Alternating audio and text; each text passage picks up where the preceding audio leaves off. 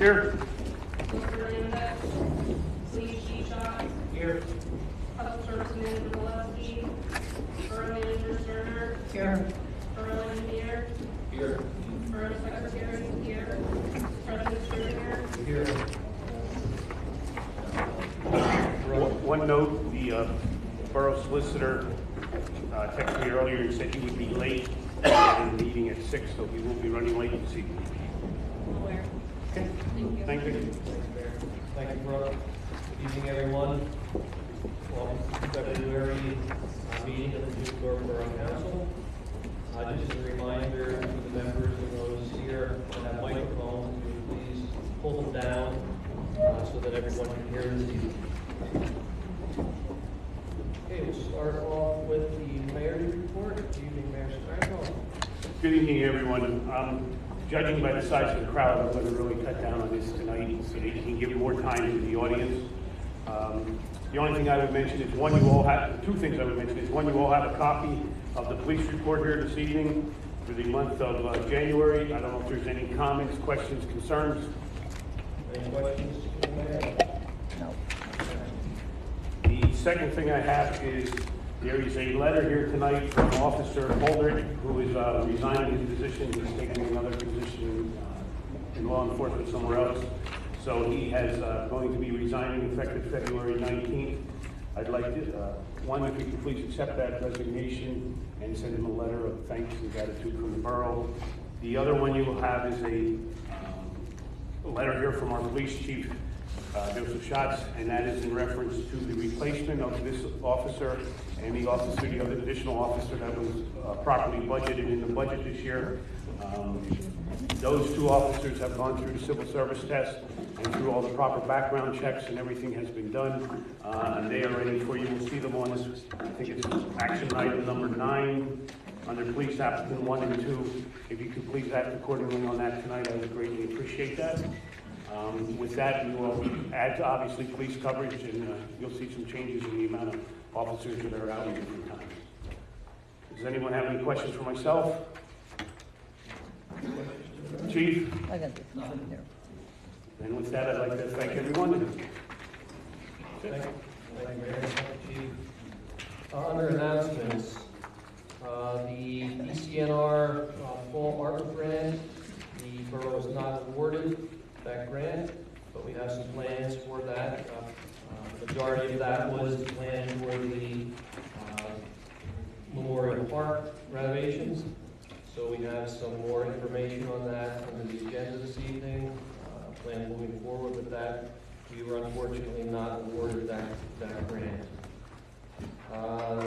Next is a thank you to Mountain View Restoration. We, at the request of the neighbors, due to the fire on Cole Street over on the west side of the Pike section of town, some of the neighbors voiced concerns to the borough regarding the safety of the structure. So the borough did investigate and solicited some proposals from firms to go and secure some of the structure and do some cleanup. We went ahead and engaged Mountain View Restoration to do the work for the borough, and they did this work at no cost to the borough. So we would like to extend a big thank you to John Keel and Mountain View Restoration for stepping up and helping the community in light of the fire, the unfortunate fire over on Cole Street, and them coming and helping us clean up the site. So, again, thank you to them for doing that on behalf of the borough and not charging us for their services. That was very much appreciated. Drought watch has been lifted. We've been notified by the DEP. Next item, at the workshop, there was some question regarding the Silk Mill Restoration Steering Committee update and the number of meetings. There was comment made that the meetings were not properly recorded, And upon further review of the borough office staff, they did verify that there was in fact 5 of those steering committee update meetings. So the allegation that that was not accurate, that was made by one of the council members at the workshop, is in itself a statement that was not accurate. There were 5 meetings. So thank you to the office staff, Brooke in particular, for clarifying that. My apologies for the outburst at the workshop meeting, and I appreciate you. It was a question, not an outburst. Do not continue to insult me, Greg, just because you don't agree with me. Fine work that you've done on behalf of that committee, really appreciate that. So it's a great community project that we're undertaking, so thanks for all your work there. Under public comment, we will move into that portion of the meeting. Please, when you come up to make a comment, please address the council. So we don't get into, I know we have a sizable group here this evening, just so you're making sure when you're making comment, you're addressing the council and no other members that are here this evening. And so we can keep it moving along in consideration for everyone's time this evening. So we will limit the comment, as we always do, to 2 minutes, if at all possible. If you're here with the group, please appoint a spokesperson. That would be much appreciated. Public is encouraged to submit public comments via the mail, email, or the drop box in front of the municipal office. We did get a few emailed comments in regard to item number 21, Resolution 2023-02, the censure of Councilperson Crowley. And we did have some emails that were both favorable and unfavorable in regard to that resolution on the agenda this evening. So with that, we will move forward and ask for comment, and we'll start on council's left, and we'll move across the rows. If you have a comment, please come up to the microphone and state your name and address for minutes so that you can be recorded properly. Good evening, Council. Darrell Etheridge, Mahoney Township. So, for those of you council members who I haven't seen recently, I've actually been coming to Jim Thorpe Borough Council meetings for the past 6 months. I've been to more Jim Thorpe Borough Council meetings than I have to Mahoney Township meetings. Why? Why am I coming to the Jim Thorpe Borough Council meetings? Because I want to save Mock Chunk Lake. I want to save the Mock Chunk Creek watershed. And I want to save drinking water for the residents of Jim Thorpe. I'm very concerned about what is being presented in a proposed amendment that is being considered regarding special district zoning that was put in place to protect and preserve the watershed. When I first started attending the Jim Thorpe Borough Council meetings, I was accompanied by my husband. And it is so wonderful to see so many other people here tonight.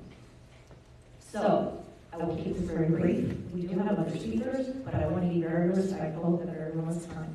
And I do not want comment from Jim Thorpe Borough Council. Thank you. Thank you.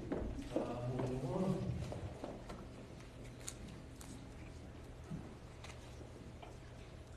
My name is Mitch Heiser from Mahoning Township. I have hundreds of signatures from people that oppose this district change, and I do too. I would just like to take. Could you stand closer if I can't hear you? I would just like to take about 1 second of my time and say, everyone here who opposes it, please stand up. You can see that it took no effort to get this because the whole general population does not want it. And that's it. Thank you.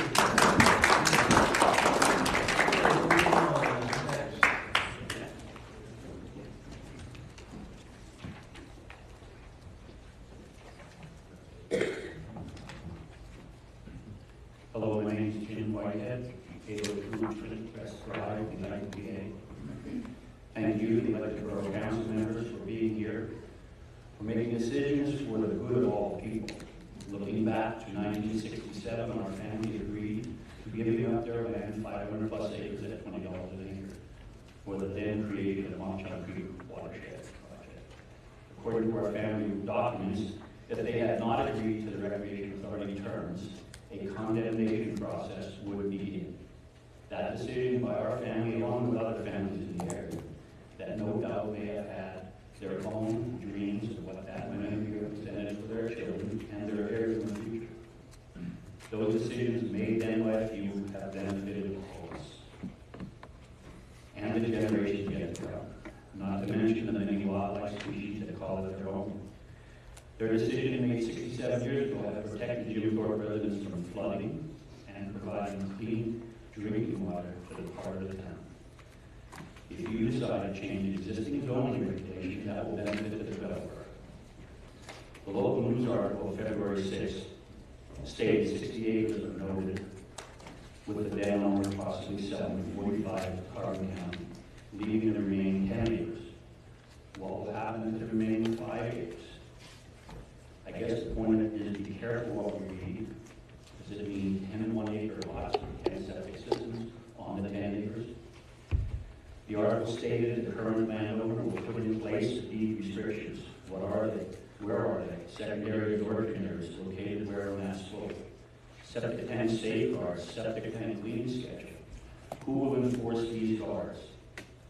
Safeguards, sorry. After the lots are sold, you the borough.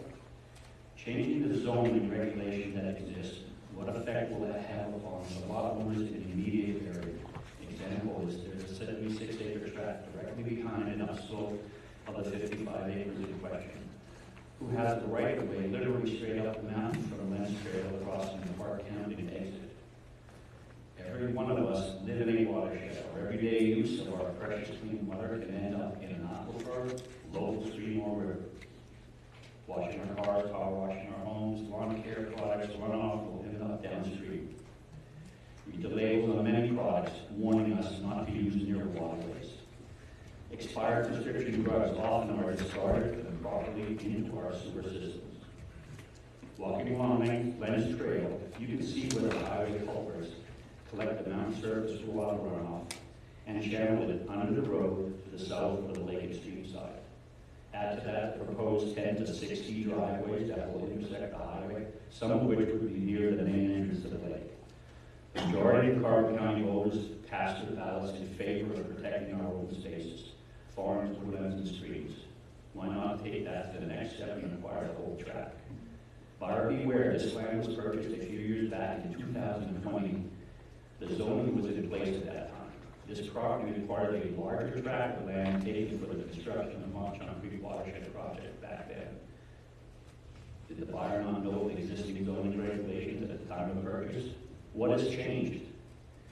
Was he thinking he can convince a few to make the change to benefit a few?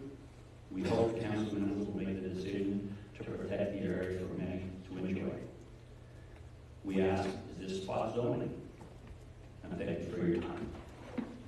Thank you. Just a quick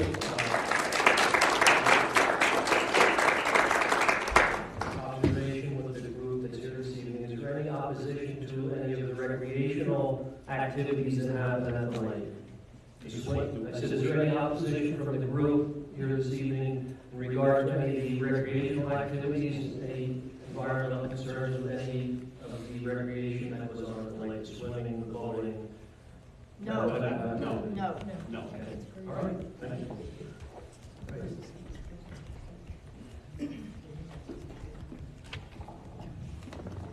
Good evening, Council. My name is Jerry Hoare, and I live at 12 Hill Road, Jim Thorpe. And I wanted to ask, why didn't the borough charge the developer that Montchamp Lake property the curative amendment fee of $10,000? Can anyone answer that? I have no response to that. Well, I wish you did, because when I closed my shop in our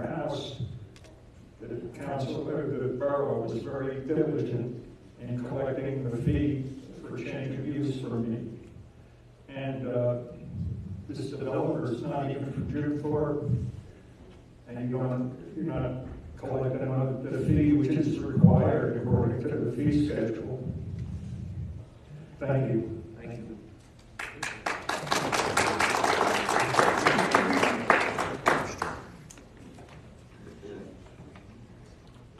My name is Roy Kristen. I live at 6495 Coco Drive in Knighton. I'm a resident of Carbon County. I'm here to speak about Mount Chunk Lake. I've often heard people say in areas that were developed, I wish we had been able to save that woods, or I wish we had been able to save that creek or that lake. Never once have I heard of an area that was preserved where people said, I wish we could put a housing development there, or I wish we could put a warehouse there. I've never heard that in all my life. Thank you. Thank you.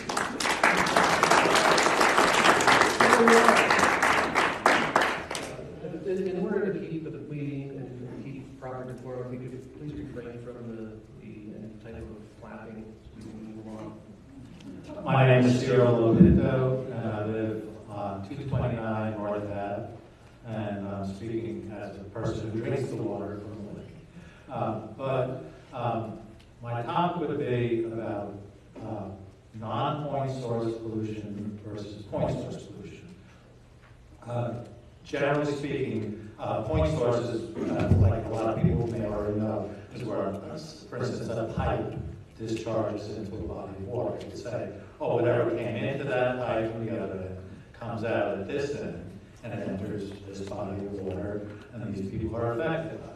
And non-point is a larger scale, like all the farmland of Carbon County uses pesticides or herbicides or manure, and it runs off, and it might get into water, it might not. You can't say, oh, it was that farmer and that farmer, but not that farmer. So it's at a larger scale, and for lack of a better word, the perpetrator is hard to put a name to. Septic systems are normally considered non-point source, but I would like to go on record for saying, I believe in this case, it's not true, because septic systems on a regional basis fall under regional laws and regulations, and that area happens to be zoned so there are not any. So, my point would be that if these 12 houses are built, there are 12 points of discharge that could come into the lake. It is not non-point source. And that septic systems, by design, discharge. They do not keep all the material on site. The water eventually discharges, and it discharges into groundwater. There's no other place for it to go. And groundwater ends up in surface water. It will end up in the lake. So the idea that a septic system works, they don't know why it works or if it works. They just assume over all these years that it works. They have a lifespan. They're supposed to be cleaned out, pumped out every 3 to 5 years. I know many people that own septic systems, they don't even know where they are in their yard, and they've never had a yard. So the soil is pretty shallow up there. If it gets to the groundwater, it will get to the surface water. And because of the steep slopes behind it, and the larger rain events we have, the inundation by rainwater is going to be, pretty much assumed, I would believe. So if these alarms that they're planning to put on just goes off and says, hey, your septic system is flooding, it's overflowing. I know when the smoke alarm goes off in my house, I go, I push it off, and then it turns off. When my truck, the alarm goes off in the middle of the night, and I lean out the window, I push the button, it goes off. I was working at a concert, and the smoke paramedic in the rock band set off the fire alarm. Everyone thought it was part of the show, and nobody evacuated the building. So I don't know what an alarm that goes off in the middle of the night during a rainstorm and septic system, if there's no protocol to how to deal with now this emergency, an alarm really means nothing at all. And the last point I would like to make would be that if there are these 12 points coming in, what's to stop us from having 24 or 1,200 in the future? Or if they say, well, if I got in, he got in, then I want in. So it just seems like the one is asking for extremely high benefits from all the residents, and then the 12 who buy the homes will get their benefits because they get to look at the lake, and everybody that lives downstream has to pay when the drinking water system, you have to have filtration or all these other things. That I don't know why maybe this landlord shouldn't have maybe $1 million in escrow for 30 years, in which the lifetime of a septic system that we have to improve the system. That's where the money comes from. Thank you. You're here.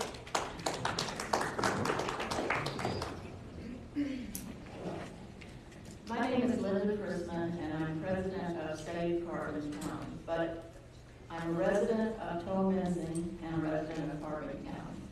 Tonight, I'm speaking as an individual exercising her First Amendment rights. Excuse me.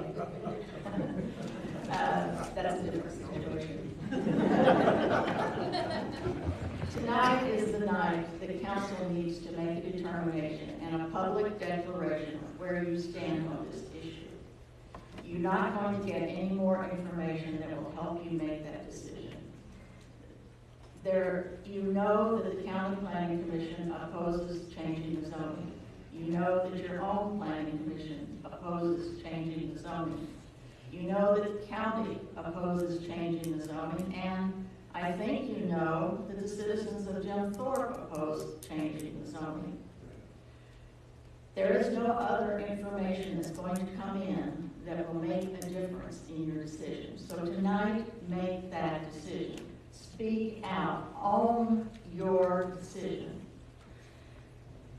It would be a favor to Mr. Kinnick because he deserves to know so that he can sell his entire property to the county of Carbon and recoup his investment.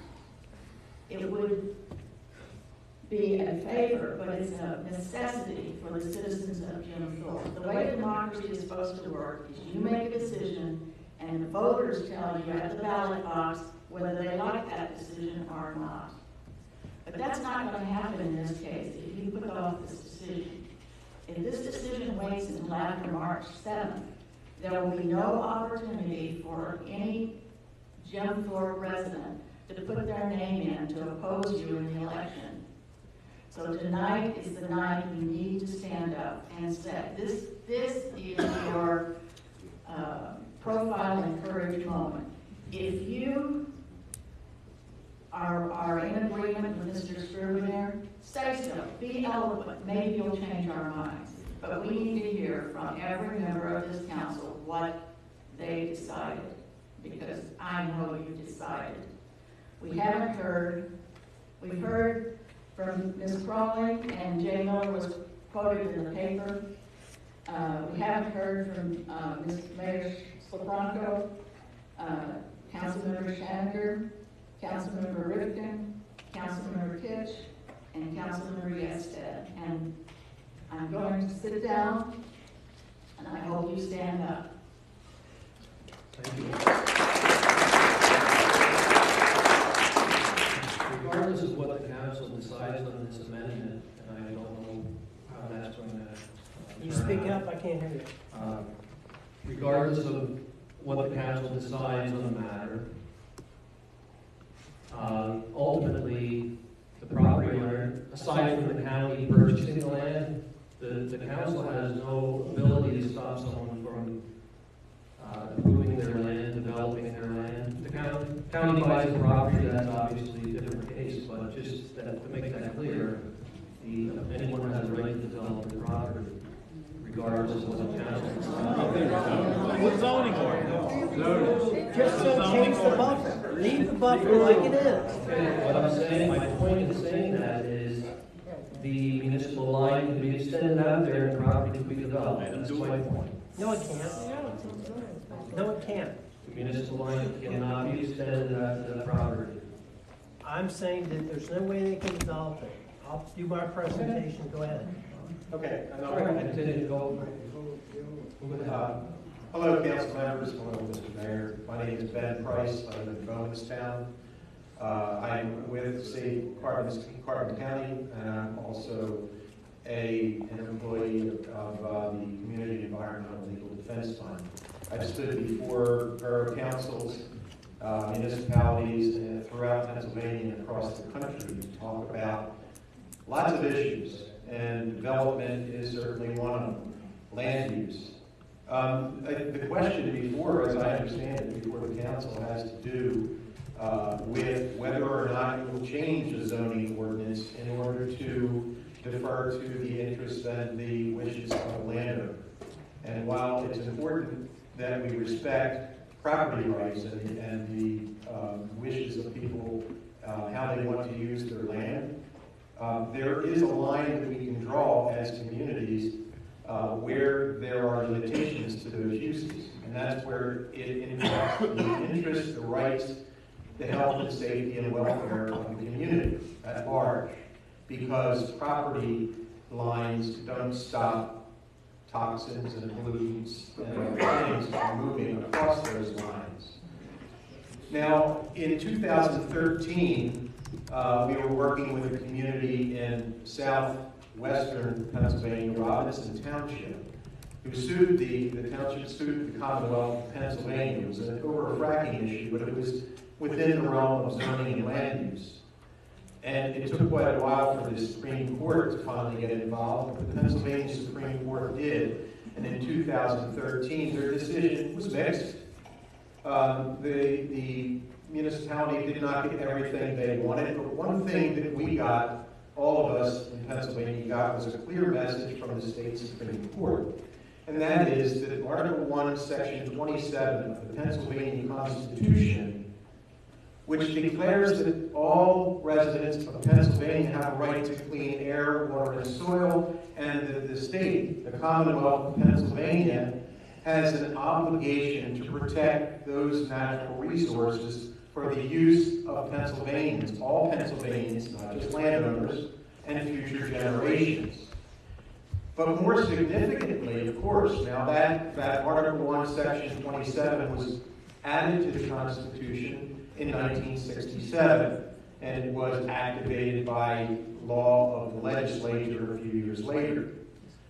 What was impressive to me about the 2013 Supreme Court decision was when the court declared that it's not just people at the state level, it's not just the DEP, and it's not just the legislature or the courts or the governor who have the obligation to oversee and protect those environmental rights of all Pennsylvanians at every level of whether at the state level, the administrative level, or the municipal level.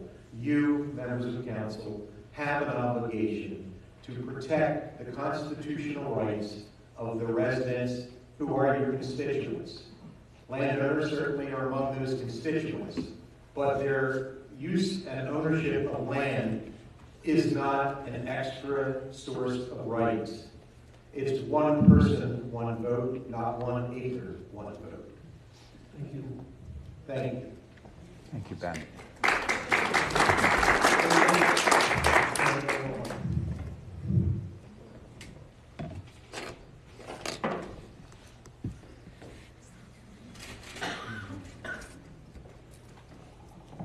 Steve Tucker on Mahoney Valley, 1596 Twin Crest Drive. Thank you for the opportunity to speak tonight. Last I spoke with the council, I asked the council a question about the zoning designations of the county property in Waukesha Lake. I was wanting to know if your understanding of those zoning designations has changed any since that conversation. Not that I'm aware of. Last time you implied that the county property was zoned for residential development, is that correct? I'm not sure what the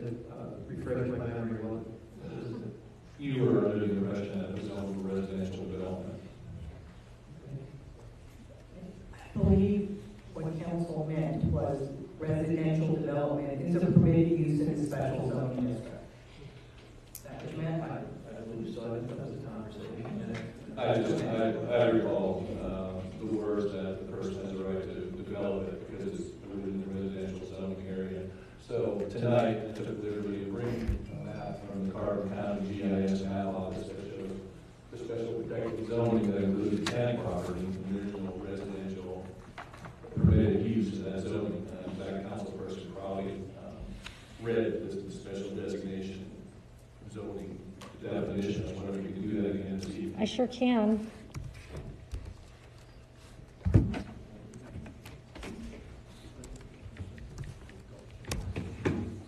Just give me one moment to pull up the code. I was on my Google Docs. While you're looking for that, I might add that this special zoning is here to protect the integrity of the watershed and ensure the safety of the Mock Chunk drinking supply.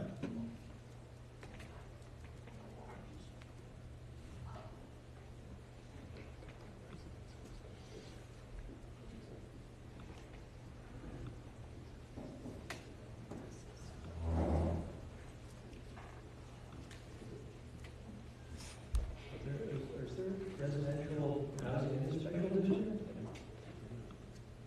I believe it is a permitted use and should be in your use of schedules. What is permitted in the special zoning district?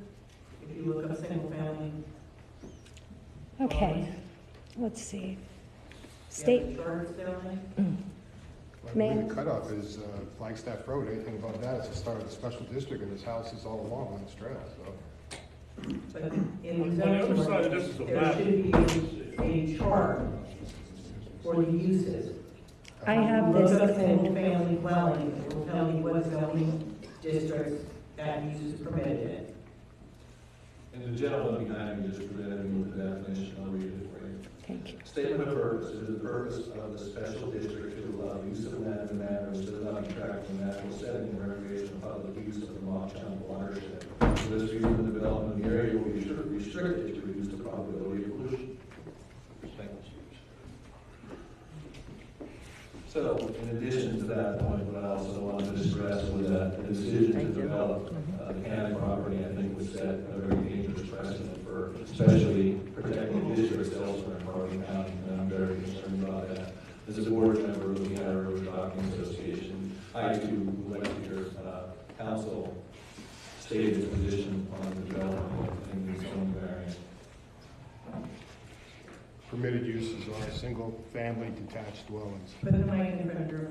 Permitted uses, number 3, single-family detached dwellings. Permitted uses, land in the special district may be used for the following purposes. Single-family detached dwellings is item 3. Does it talk about the number of dwellings, or is it a person could have one dwelling on the property? It says that it's a permitted use, and there are single-family dwellings in that district. Okay. Well, again, I do want to express my interest that I think the precedent potentially being set would be detrimental to special district zoning elsewhere in Borough County. And with that, again, I would like very much to hear council's position on the proposed zoning variation before the end of the evening. Thank you. Thank you.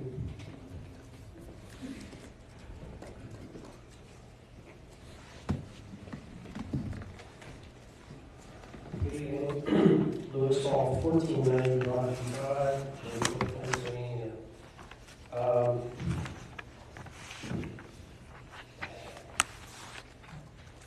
What I've distributed to all of you first on is the Kenneth property, showing you the tax map, where it's located.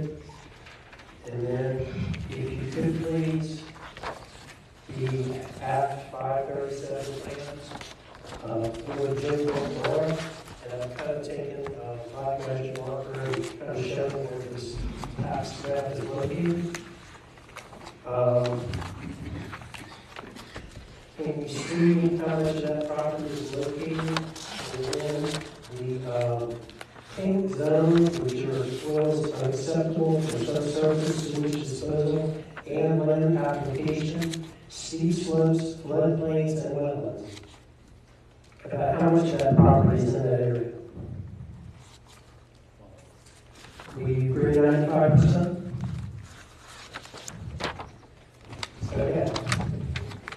By way of that fact, I've also given you the copy of the floodplain management regulations. Okay, it should be in the packet, of which the Borough of Jim Thorpe is listed to be in compliance with FEMA. That said,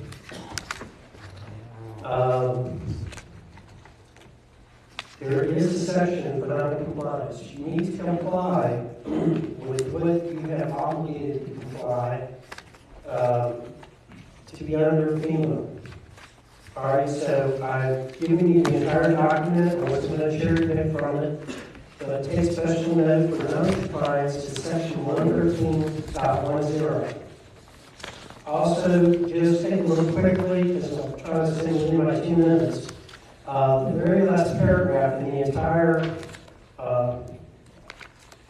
handout, it encourages municipalities to send a copy of the proposed regulations to the department for review and comment. So I would strongly suggest before you make any changes to the buffer, I acknowledge you are allowed to build in that area. However, you need to stay in compliance, and there is some very strict regulations and things that you're going to need to do as a municipality to stay in compliance with FEMA. The second issue is on the next page, which is the Act 537 sewage plan map. On that map, it shows you the property and the color code where it's designated. Okay, right here. The people behind me. 95% of that property is within 25% steep slope area. Here, Gary, what is the maximum slopage in order to establish a driveway for a residential house? 10%. Say it louder. 10%. I believe it's 7, but even 10%. How are you even going to put a driveway on any of this property? Has anyone walked up there and taken a look at that property? If you go 10 feet off Lynch Trail, that property goes right up the hill, 25% slope. So I don't even feel, and I've discussed this in detail with county planning, that even one house can be developed up there, let alone everybody's threatening that there could be 60. Why don't we take and devote some time, instead of paying it to the solicitor, to create a new ordinance and have the borough engineer do an assessment of what could possibly be done with that property? And I guarantee you that he's not going to get 9 lots. He's not even going to get 5 lots. You know, I would challenge to see him get 1 lot. That property is good for nothing but tree harvesting. I don't even advise the county to get involved with it. The third issue I have, and this is in reference to the curative amendment. We didn't even have an option for a curative amendment. This thing didn't even go to zoning. This had a cursory presentation at Planning Commission. Because they didn't like what they heard, somehow it comes straight to the council. And council, on just a cursory request, decides to pay money to the solicitor to draw up an ordinance that hasn't even been vetted, but yet we're spending borough money. And I'd like to know, if I could please, get a cost or invoices for how much we pay now for this development that I can't even see can even produce 1 lot. Thank you very much. Thank you.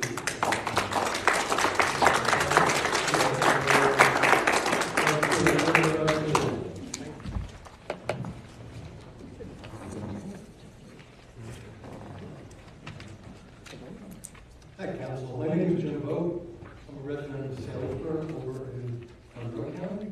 I'm also a member of State Park County. And it seems to me, from what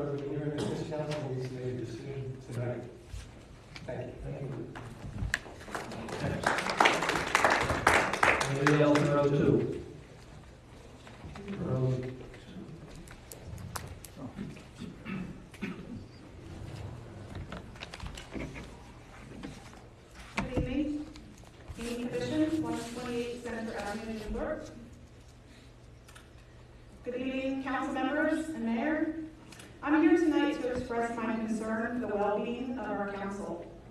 When I say well-being, what I mean is the state of unity that forms the council as one. When you're elected borough council, we as residents are asking you to put our best interests in front of your own. The residents have asked for years for transparency. We want to be informed on all happenings within the borough, big or small. Recently, that transparency was granted, giving the public a chance to follow council meetings from home via live streaming meetings. While we do appreciate this, it is concerning that only specific meetings are being live streamed. With the exception of executive meetings, it's hard to understand this. If council is attending meetings, live streaming is a simple task. Almost everyone here knows this. With that, dictating what one specific council person is posting on their own personal social media pages is also obstructing that transparency that we have asked for. Councilwoman Crowley has been honest, upfront, and completely straightforward. She has researched the complicated issues and informed the public of what is happening within our town.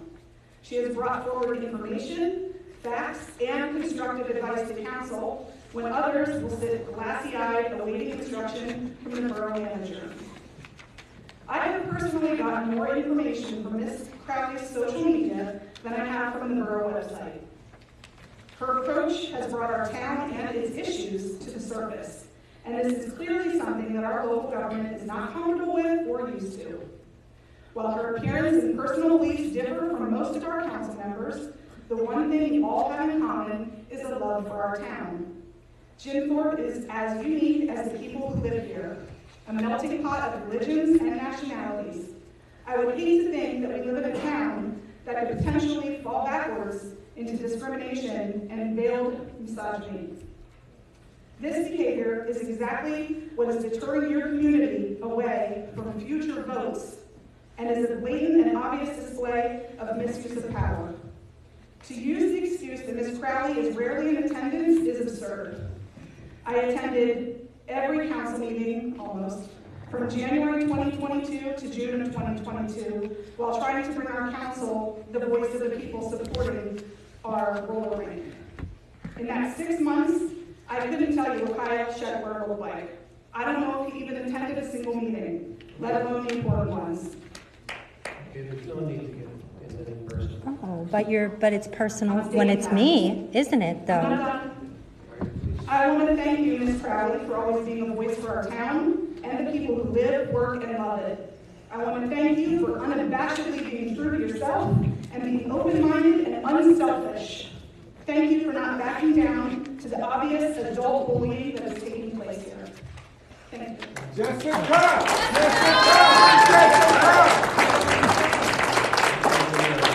I am going to respond to that because I am allowed to respond to the public when they speak at public comment. So I have a statement for this censure, and I will read it now while the public is here, and I will go through what it is that this council is accusing me of, or whoever it was that wrote this. I don't want to say this council because I don't know who wrote this or who will vote for it. So I'm not going to go through it word by word, just the specific parts that I want to address while everybody is in this room. So there is a section here that says, whereas a member of Borough Council, Councilperson Crowley must demonstrate and uphold the highest standards of decency, civility, integrity, and morality. I would like to ask the public, do you think I have upheld those standards? I don't think this is I am not speaking to you. I am speaking to the public. And I am responding to a comment, and it is public comment. You will not interrupt me again, Michael. You're interrupting the public. Whereas Councilperson Crowley has taken the following actions in violations of her duties and obligations as Borough Councilor. How did any of my actions violate the oath that I swore to the Constitution? How? Of those 20 meetings, because of her late arrivals or early departures, she only attended 15. This is terrible math, because if I recall, I've been to 8 meetings since December alone. The fact that members of this council refused to accommodate any of my scheduling needs as a single mother with a disabled child is not on me. That is on the people who will not compromise. You say that the Water Committee held only 2 meetings during 2022. Yes, we hold committee meetings as needed. My committee is not the only meeting that held 2 or less, okay? I note that you left out all of the other things that I have done for the Water Department, and that I am the only member of the Water Committee who has spent hours upon hours on the phone with federal agencies learning about water legislation for our large-scale water extraction and well ordinance, as well as the dam removal project and the septic. Honestly, I am a superb water chair, and you pretending like I haven't done anything is not going to make it true. I have done and will continue to do an incredible job for the water and for the borough, whether or not you pull me off of my committees. Let's continue. I have not visited the water treatment plant. No, I have not. Deal with it. Of the 5 meetings held for Wildlands Conservancy, again, my schedule will be accommodated or it will not, and that will not be on me. As far as this social media stuff, it is my First Amendment right to post whatever I please online, barring executive session. You have no jurisdiction or legal right to tell me what I can post. In fact, the social media policy, as stated by Maureen on public record, was signed not an acknowledgement that we follow it, but only to acknowledge that we have seen it. Every other official from every county level of government in this county thinks that this is ridiculous, okay? And I'd also love for you to provide me with the receipts for some of these things. Videos where I'm putting gun symbols. Are you talking about TikTok dances, Greg? Am I doing a TikTok dance and you don't understand social media? Without prior notification to council, she posted a statement on Facebook notifying the public that she had filed a complaint with the DCNR. Without prior notification, I addressed this at council in February 2022. I put every concern on the table and council chose to vote it through. I followed through and filed the report when the money was awarded. I don't have to tell you anything anyway, but I did in February. As far as documents that have been posted online, draft ordinances, we voted to give the public a copy of the draft. So if you can find anything that I've posted that is not directly from the copy that is posted on a private website, please. Otherwise, this is lies, this is misogynistic, this is bigoted. You're telling me what to do in my personal life and you're tone policing me. No thank you. That's all I have to say.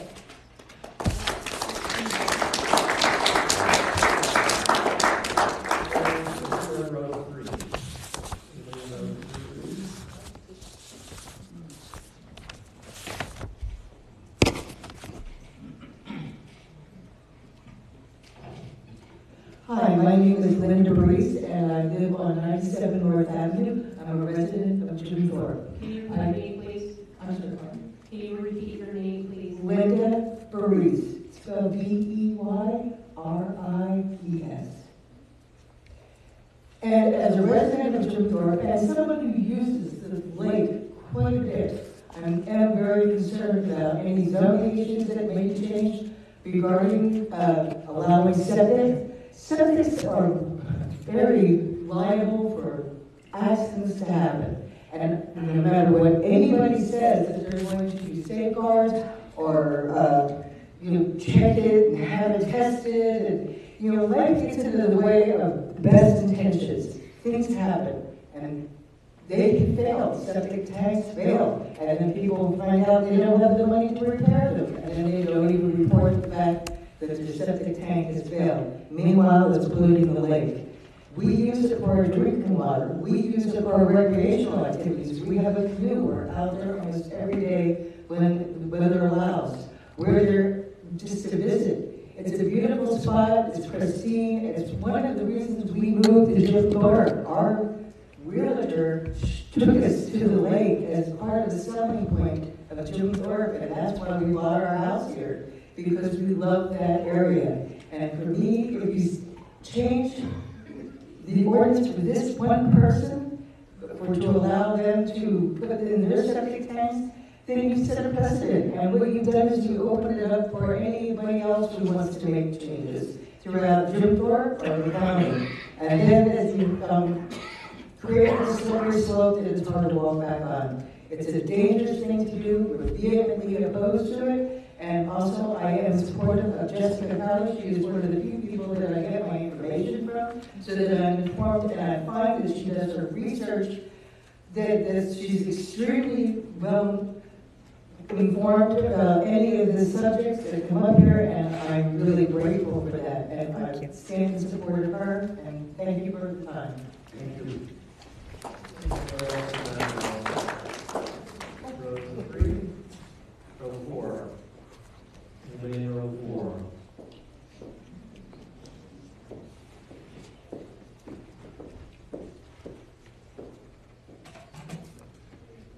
Good evening, members of Borough Council. My name is Dee Rice, Jim Thorpe Shade Tree Commission, an entity of Borough Council. I'm here to announce the 2023 Borough Root Tree Grant has advanced. The order has been placed with the nursery. A planting plan of 15 bare root trees in 20 park has been submitted as part of the grant to Vincent Castrone, Penn State Regional Urban Forester. Councilwoman Crowley is a valued member of our team. On the agenda, line 21, resolution 2023-01, censure of Councilperson Crowley is a direct violation of her First Amendment rights, and you were trying to place a thumb on her. The constituents of Jim Thorpe want transparency and opinions from all of Borough Council. Councilwoman Crowley, by censoring her, you are creating a misogynistic atmosphere of yes men to surround you who think exactly like you do. A sort of cult forming.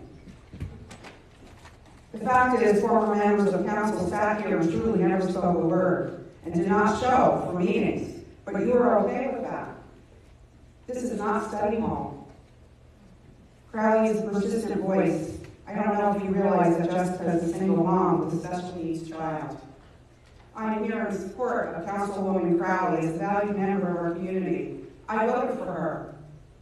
I do not want her censured. Unless she is violating executive session protocols, her First Amendment rights are being challenged here. Thank you.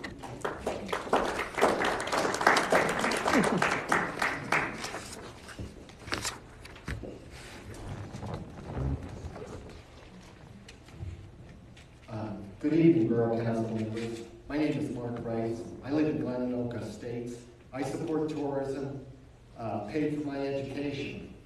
I am here on agenda 1112 Broadview Drive, short-term rental application. I see no problem with short-term rentals in the development. My neighbor Trudy had one for years. No gunfire, no fireworks, no noise. Mayor Frankel states #1 reason against short-term rentals is noise. What is noise? Backyard barbecue, string guitar. Military gunfire is unbelievable noise. This noise was supported by the police even when families stated in your minutes sent their children to the basement. In this day and age, and what's happening around the country, why would you support this? Police Chief Schatz and Corey Benzoni were on my property, and they told me, because of the amount of property that I own in Leisureland, that I could set up 20 yards away from 10 neighbors. I wouldn't do that, you know? I support the Carbon County Middle Comprehensive Plan, which you do not follow, and I paid for my house with tourist money. And you know, I don't appreciate the gunfire up there, and we have plenty of homes. And when it comes to tourism, and if somebody operates a tourist rental place and they're not disturbing anybody, I don't have a problem. But I have a problem with the military shooting up there that was unbelievable and was shaking the glasses on the table. Thank you. Anyone else in that row?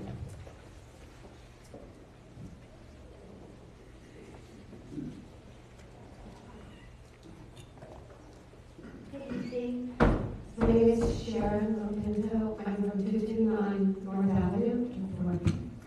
And I'm here concerning the lake. What I'd like to do is be a voice of the future. There are many people here who have spoken about their enjoyment of the lake, and people from all sides of this issue do recognize its beauty.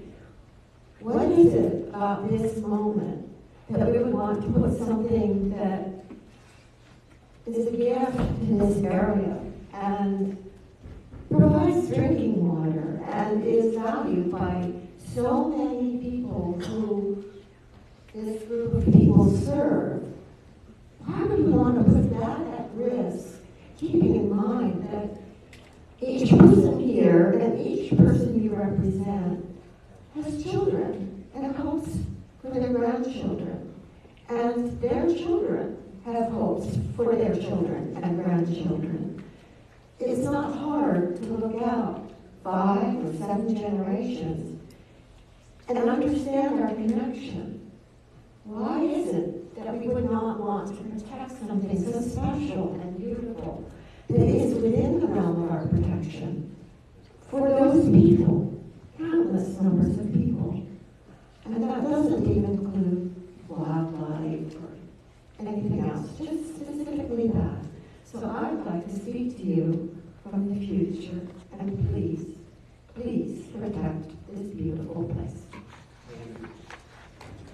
Anybody else in that row? Next row back. We in row 5.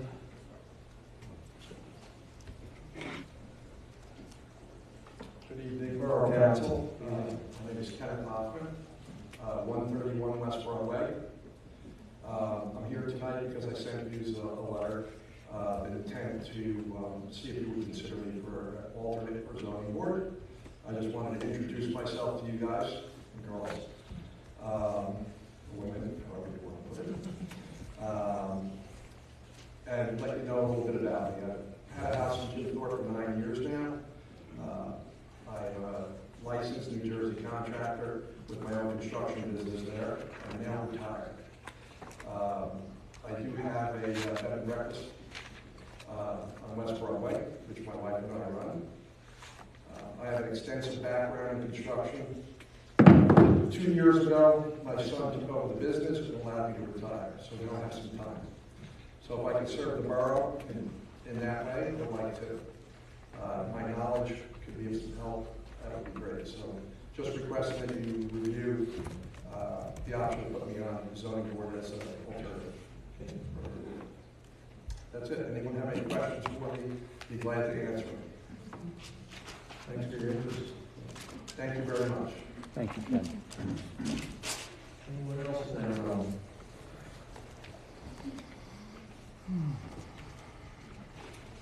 Good evening, everybody. My name is Margaret White. I'm at Grace Street in Thorpe.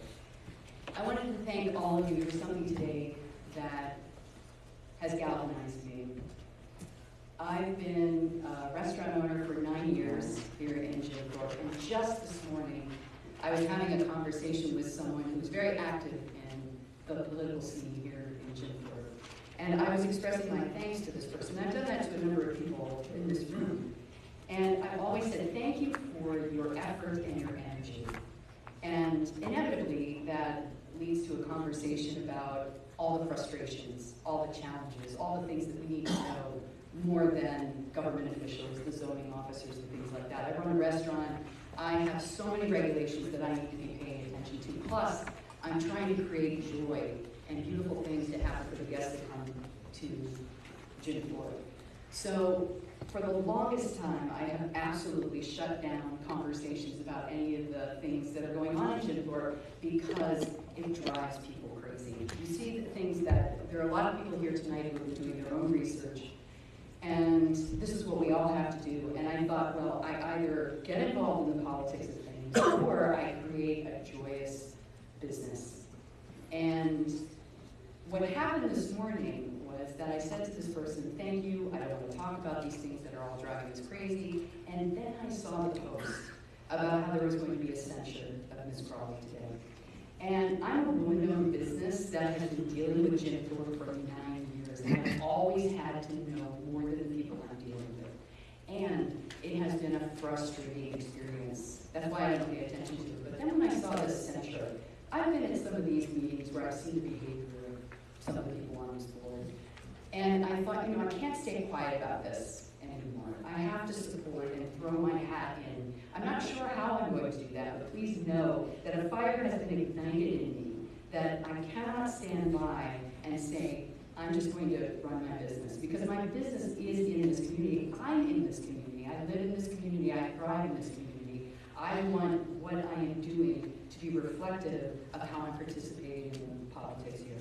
So, Jessica, I apologize that this is what it took me to get this involved, but know that now I have to figure out how I'm going to get involved. So I thank you for this, because as a woman-owned business, my voice has been stifled. I've created an amazing business, but when it comes to going outside those walls of my restaurant, it is very challenging to be heard. And unless I'm going to do all the work myself, sometimes I just said, okay, I'm just going to focus on this. So I'm really excited about what this means next for me and how I'm going to participate in this. You might not be that excited about it, but I'm excited about it. So I want to say thank you for giving me this opportunity. I'm excited, Margaret. I'm excited. Next row. Next row. Next row back.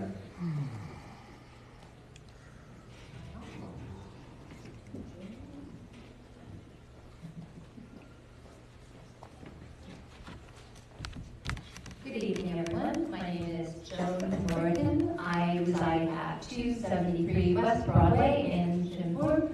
I am also a business owner at 268 West Broadway in Jim Thorpe.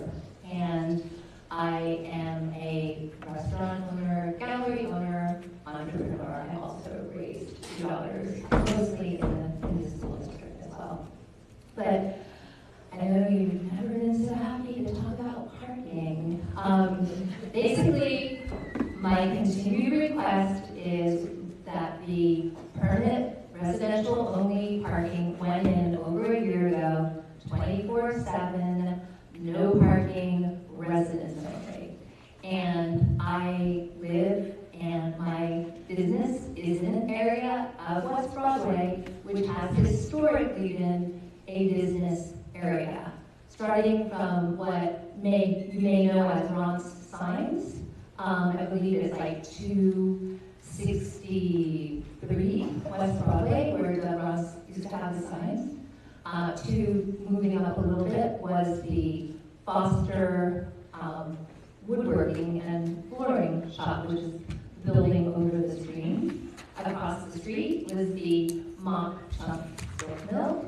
Our own building that we had purchased in 2003 was a wireworks factory in the mid-1800s. It was then the Mock Chunk Silk Mill, followed by Marion Manufacturing, followed by the company that used to actually manufacture toys. And then we purchased it after it had been basically in disrepair. And above us, there are some garages. Many of you may know Larry Sinicola. He has a business, an electrical business. I mean, that entire stretch from, I would say, 263 West Broadway, all the way up to at least 285 West Broadway, has historically been commercial, industrial business, and it is part of the no parking designation. I'm just requesting that that be opened up as a historical business district, and I think it would be not a surprise to any of you to know that those parking spaces are unused 95% of the time by any residents.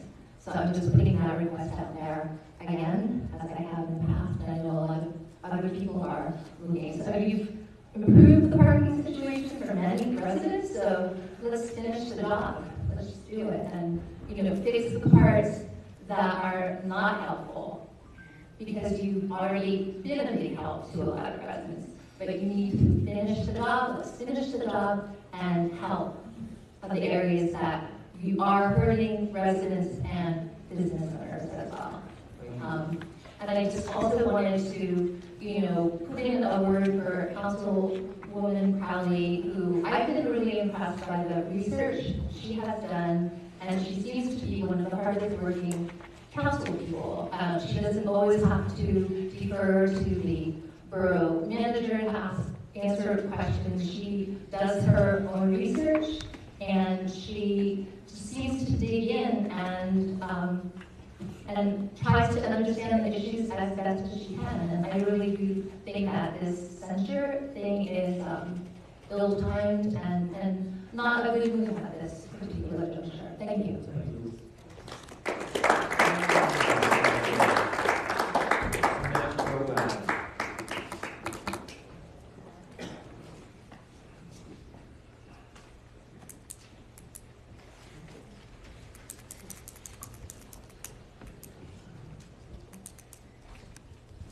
John McGuire, 1325 Center Street. Also a member of the Planning Commission. I've been on both sides of this fence. When I first got on council, one of the first things I did was make sure we started doing things at the planning level also. Because what I thought about our council job was, you got to think of the future. And so does the planners. And at that time, our planning, and I thought against the guys, remember, they didn't want to meet unless there was a drawing to look at. Well, we have to look at things to move forward. The council then came to us and tasked us with some things to look at, like the new draft and the new zoning. But this is what our previous council has done, and I'm not sure, I'm not picking on Jay, but he may have been involved when the lake was being put together, or thought about. But I remember my dad was, and it just made me want to become councilman to think about the future. They put that lake in for the future. I heard one man talk about his land being bought because the lake went in. Well, just to say, okay, anybody can build anywhere around the lake, it's a shot in his face, if you ask me. I mean, you could have kept down that himself, right? But maybe all the fishing and boating that go on recreation is what makes us think that this isn't what it really is. It's a reservoir. It's not a lake. Yeah, it's a lake, but it's a reservoir. It's our drinking water. And go out any reservoir you see, then find a house around it. Go out there down the mountain, drive down to Wild Creek, where Bethel water supply. It's all fenced in. You can't hunt, you can't fish, you can't do nothing around it. Why? It's a water supply. And that's what we got to think about here. And that's what our, I'll say, forefathers tried to look at. And unfortunately, we didn't buy all of it. We bought the people right at the creek in the area, but we should have bought the whole thing and said, they're done. And preserve it. Because, again, it's a reservoir. It's not a lake. And you all know me, I give you the opportunity to talk. I'm trying to be quick, brief, but there's so many things that people talk, there's so many good things that came up. I hear about shooting. If I look at the state regulations for shooting, how far you have to be away from other people, how you have to build a backstop that has to come out 45. Our gun club doesn't, have the right backstop for it. I don't know how we lost any gunfire within the borough limits, except maybe at the gun clubs. That's about it. But anyway, talking about how council puts the time in at meetings, I heard Kyle's name mentioned. I know Kyle retired because his business wouldn't let him do it anymore. And raising a family, it's like this, he raised a family. That's why he resigned. And that was the right thing for him to do. So, and Jessica, to you, I see a lot of emails being on planning commission, they come a lot more. And we appreciate that. We talked about that a lot in the draft for the new ordinance. And the emails kept coming, I'm thinking, damn, he's a pain in the ass. You keep getting more emails. That was more of a compliment. I mean, you kept looking things up, right? But we have councilmen on that board also. Joanne, Bob, so that's really important to have everybody involved. So I appreciate that. And how hard it is for everybody to do that. So you got to think about that. As far as social media, I don't belong to it. I'm computer literate. I've used the computers since they started, but I don't know anybody else know my business. Jay put out the best quote on one night. I think they call it poison. And I agree with that. I'm sorry. If it's not a business reason, regulated, I don't know why anybody wants anybody else's business. But I'm old time, right? All the gray hair. But so there's so many things. How tough that job is. I've been there. I'm still on planning. I've been on zoning. And I'll say one last thing is, you think when you get in, you want to do the right thing. And I think you make more enemies than you do have friends, right? It's hard when you're up there, so unity, not a lot of that happens. You saw the state of the union about the other night. They hate each other. I hope this council comes together and works all together. I mean, it's, you know, I think we try to work with you as a planning commission. I think the planning commission is a really a group that wants to do right for the town. I applaud Lou for being the chairperson there and taking care of it. And last thing I'll add is we appreciate council allowing Secretary request to come on to help us in our meetings, because that gives everybody the chance to participate in the meeting. If one of the members tries to take minutes, you can't participate. So thank you both for all you've done, and Manager Stern for allowing all the extra work that comes from that. So thank you. And I'd really like to see that lake stay pristine. Thank you. Thank you. Thanks, John. Anyone else? Anyone else in the back?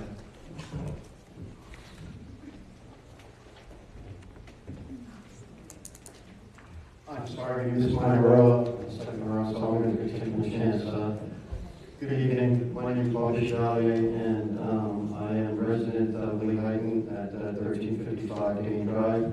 I'm also the Lakeview Property Owners Association president, and I started getting involved with the watershed, and I also, at the township meeting that I've been attending, I also met Linda, and here I am as far as the state of Coffee County.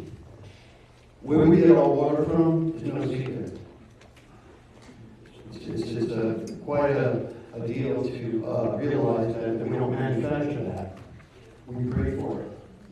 And if you were anywhere with me at any time in my life, and you lived in Southern California, and you dealt with water, you know what it meant. It's a lifeline. And anybody who thinks that they can go near it, to just even go take a chance to ruin the purity and the cleanliness of the drinking water and what that means to survive is mistaken. And I just want to make sure that everybody understands that where our resources come from, it's very, very important to protect that natural resource, because one day, as I can see on the third item of your minutes, it said drought. You talk about that, and then you have a couple of years with no rain, and then you talk about the reservoir of drinking whatever we have stored. You sure don't want to play with that. So I plead with you. Listen to us, what we say as far as our drinking water and our resources. Let us, please, help us save Coffee County. Thank you.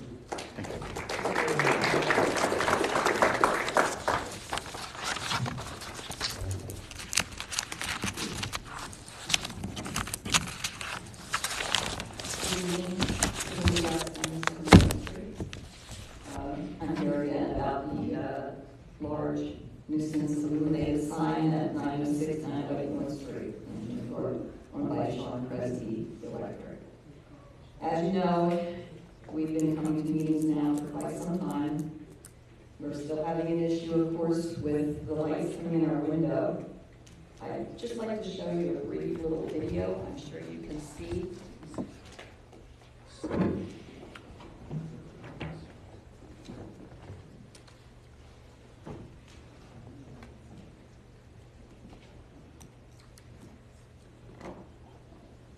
It's not playing. It's not all right.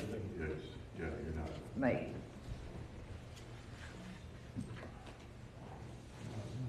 I'm trying to get it to the point where it can show you like one of the worst parts of it.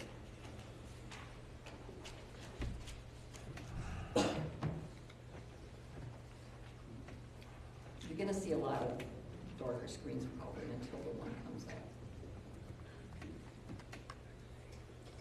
To be honest with you, I can see the reflection of the Right, light you on can see it. your screen there. Well, can you see that? Yeah. There we go. That's one of the brightest ones that comes up. So we're looking at that bright sign like that lights up our houses. with bright white light, like every 2 or 3 minutes. That's just one of the signs that comes up, and that one is absolutely horrendous. We're aware that Mr. Kresge was at last week's meeting, and he made some comments too.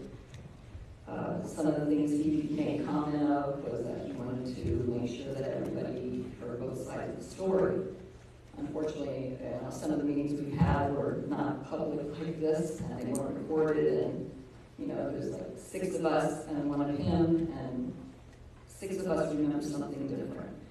One of the things that we remember differently, he's trying to say that he told us to get from darkening shades when we complained about, when I complained about the sconces on the front of this building.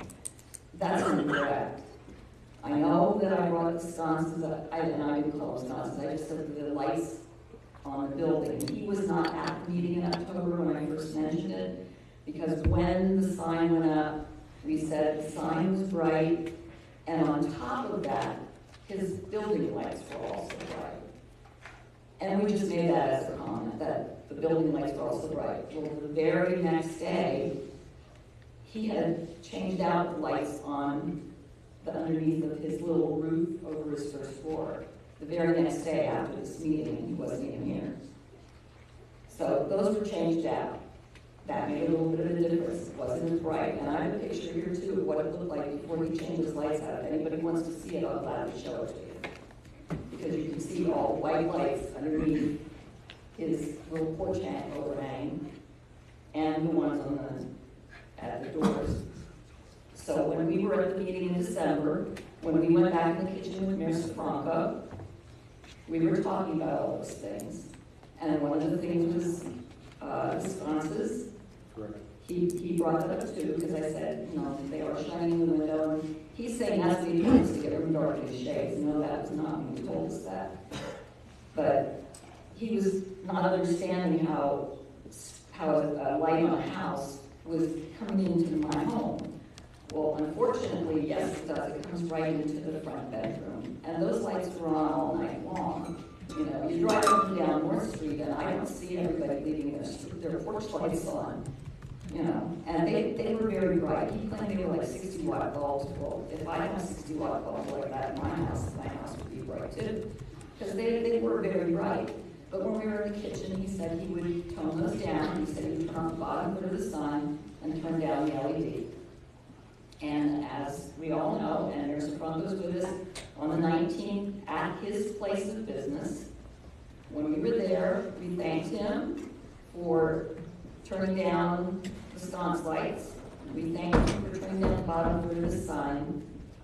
But we said, the LED is still bright and flashing. And as you can see by the video I showed you, you can go from purple, you can go to green, you can go to that bright white I showed you. It keeps cycling. And the flashing is what is causing the most problem. But we have thanked him multiple times for turning off the sconce lights. Well, he put like color lights in there so that it isn't as bright. And it has helped to some degree. It's the sign that is still causing the problem.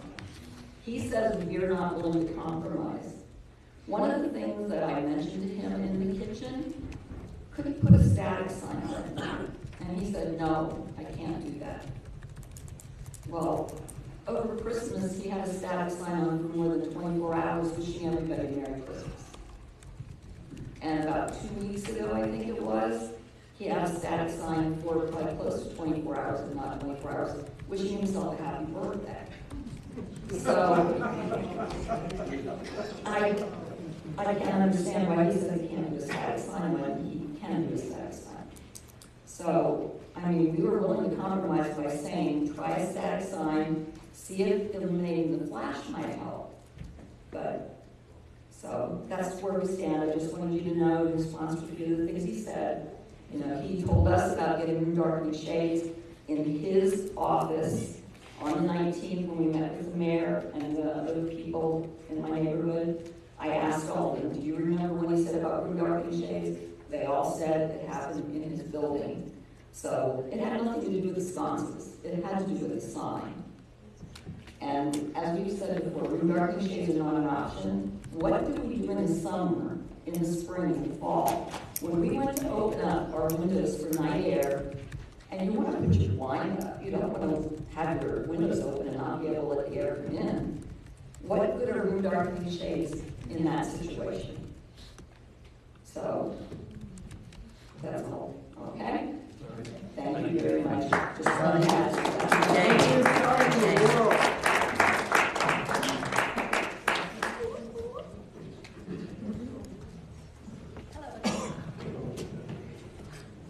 Laura Rusker, 829 North Street.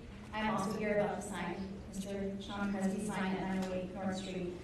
But I do have a question actually, and I might be able to find this online and you can certainly direct me there. But if somebody submits a right to know, who's in charge of that? Are there guidelines as to what is said when that is submitted, when that request is submitted? The right to know request goes to Brooke. Okay. And what was the other part of your question? So are there guidelines as to what you would send back to somebody, like if somebody's asking for a permit application, what information does that person get?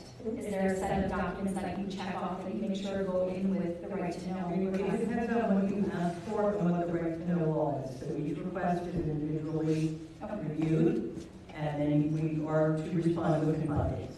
Okay, thank you, I do appreciate that. Well, we did put in a few right to know requests. You guys know that the best one, the one that came from our attorney, actually gave us most information. And in looking through all of that information, we came up with some discrepancies throughout the permit that we just want to kind of highlight a little bit. One of them is that the permit says it's a replacement sign of an existing sign, existing electrical, but I kind of find that hard to believe when there hasn't been a sign on that property in over 15 years. How are you replacing a sign that's not there? The old sign was about 4 feet off the ground. This one is about 20 feet high. Maybe I'm exaggerating, but you get the point. This one is actually also 6 signs, not just one. So again, you can't replace an existing sign when you're putting up 6 new ones. The permit numbers don't match. The application says that the permit was approved with a number and it ended in Z0001. The permit actually says Z002. The drawing that was submitted has the same stamp date that it came in, but it has different wording on it, different things about replacing the sign, about electrical, about the height of it. So there's kind of discrepancy there too. The property name is under Sean Cresy, the permit is under Cresy Electrical, but the sign is under Cresy Services. So where does that kind of come into this play? The application is dated for 7/30, but it was received on June 30th per stamp. Again, another discrepancy. There's no signature on the application for Mr. Cresy. The application states that a plot plan is required when you submit it, but in one of the right to know, we were told it wasn't necessary. So is the application wrong, or did we get misinformation? The other part is the contractor that was listed on the application says that it was Mr. Cresy himself. We all watched the sign go up. We live right across the street from it. There were 3 different contractors there, not just Mr. Cresy. So again, another discrepancy. So I kind of get at the stage to say that the zoning officer got this one wrong, which is probably why he's moved to a quote-unquote new position shortly thereafter. Unfortunately, we're the ones left paying for the price of that. So it's kind of disheartening that Borough is hiding behind the zoning officer, and we're the ones that have to deal with this every day. Just wanted to make sure.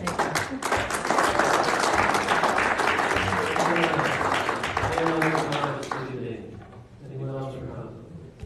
I would just, when you're finished. An awful lot of people came here tonight to give a response. Are none of you going to say? I will give you a response.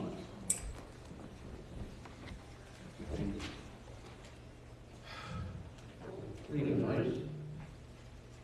I'm Curtis Jackson, same name as Bradford. As most of you know, I was on council 3 different times. I have a couple of questions. I have a couple of questions. First, Mr. Hoffman, who is here for the alternate zoning position, I support him. Andrew back here supports him. We think he is a very qualified candidate, and I hope you will put him on. The second question I have is concerning the lake, which is, and I just don't know the answer to this procedurally, which is why did the applicant not come to zoning for a variance first before coming to council for an ordinance change? I have an answer to that because I asked him. No. I do, I'm sorry. Legally, like, what is the appropriate thing to do? And is there a reason why that wasn't done first? Or perhaps I should rephrase this so one of you can answer, which is, could that have been done first? I asked the applicant, and I asked him why he didn't go for a variance instead, and he said because what's the chances of him getting approved?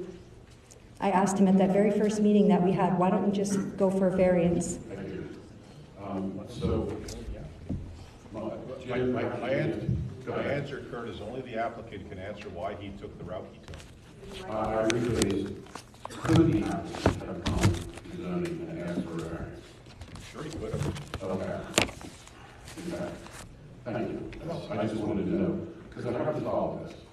Most of you notice I haven't been here in 2 years. I was here last time.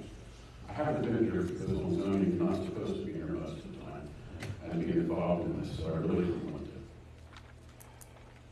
Last year, Councilman Crowley, thank you. Thank you for being different. Thank you for being challenging and all the other things you do. At the last meeting after I left, at some point, I saw the mayor and I said, man, I'm so glad I don't come to meetings anymore. And I thought to myself, and if I was sitting up there, Jessica, and a councilman, I would be saying the same thing, which is you have such talent, you have such intellect. Your youth coming into the council, which we need, and try to find a little bit better message delivery. Would have been my only advice. But at the end of the day, that's just me. You are who you are, and you should be that way. Thank you. I would seriously hope that none of you sign that paper tonight. Because it is absolutely about the First Amendment. Unless Jessica did something criminal, of which you should be pursuing criminal action, or civil, at which you should be pursuing civil action, the only thing left is we don't like what she's saying. There may be conduct unbecoming, which you don't like, that's fine. But all the time I've been involved with the borough, which I've lived here 30 years now, and I've been coming to council meetings, zoning meetings, planning meetings. I am the president of zoning now, as you know. I've never been into a position where it looked like the group was possibly going to censure someone largely for what they write and say. Can't do that. Can't do that. So I really respectfully ask you not to even sign that paper, any one of you. And if there's a motion, not to second it. Thank you. Thank you.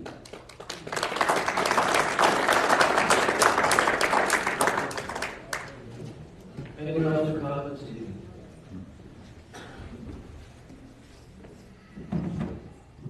Hello, my name is Corey Whitehead. I live in Thorpe on 5th Street. Laws and regulations exist to protect us from events that we never expect to come to fruition. With that being said, what is the explicit reason to lessen the protections that we have in place at the watershed? Who benefits from the lessening of these restrictions and these protections? Why would we make a choice as a group in the public without a clearly defined benefit to said public? On a secondary note, regarding the single-family home development comment, just because someone may have the right to develop a property on a single-family home doesn't give them the right to change the regulations to say, have a septic tank instead of a sewer system, which I believe has been discussed as part of this project, and the sewer system was maybe too expensive. The public didn't come here to change the law. They came here to protect it. Where is the public's support in changing this law to lessen our protections? Who is the beneficiary here? Thank you. Thank you.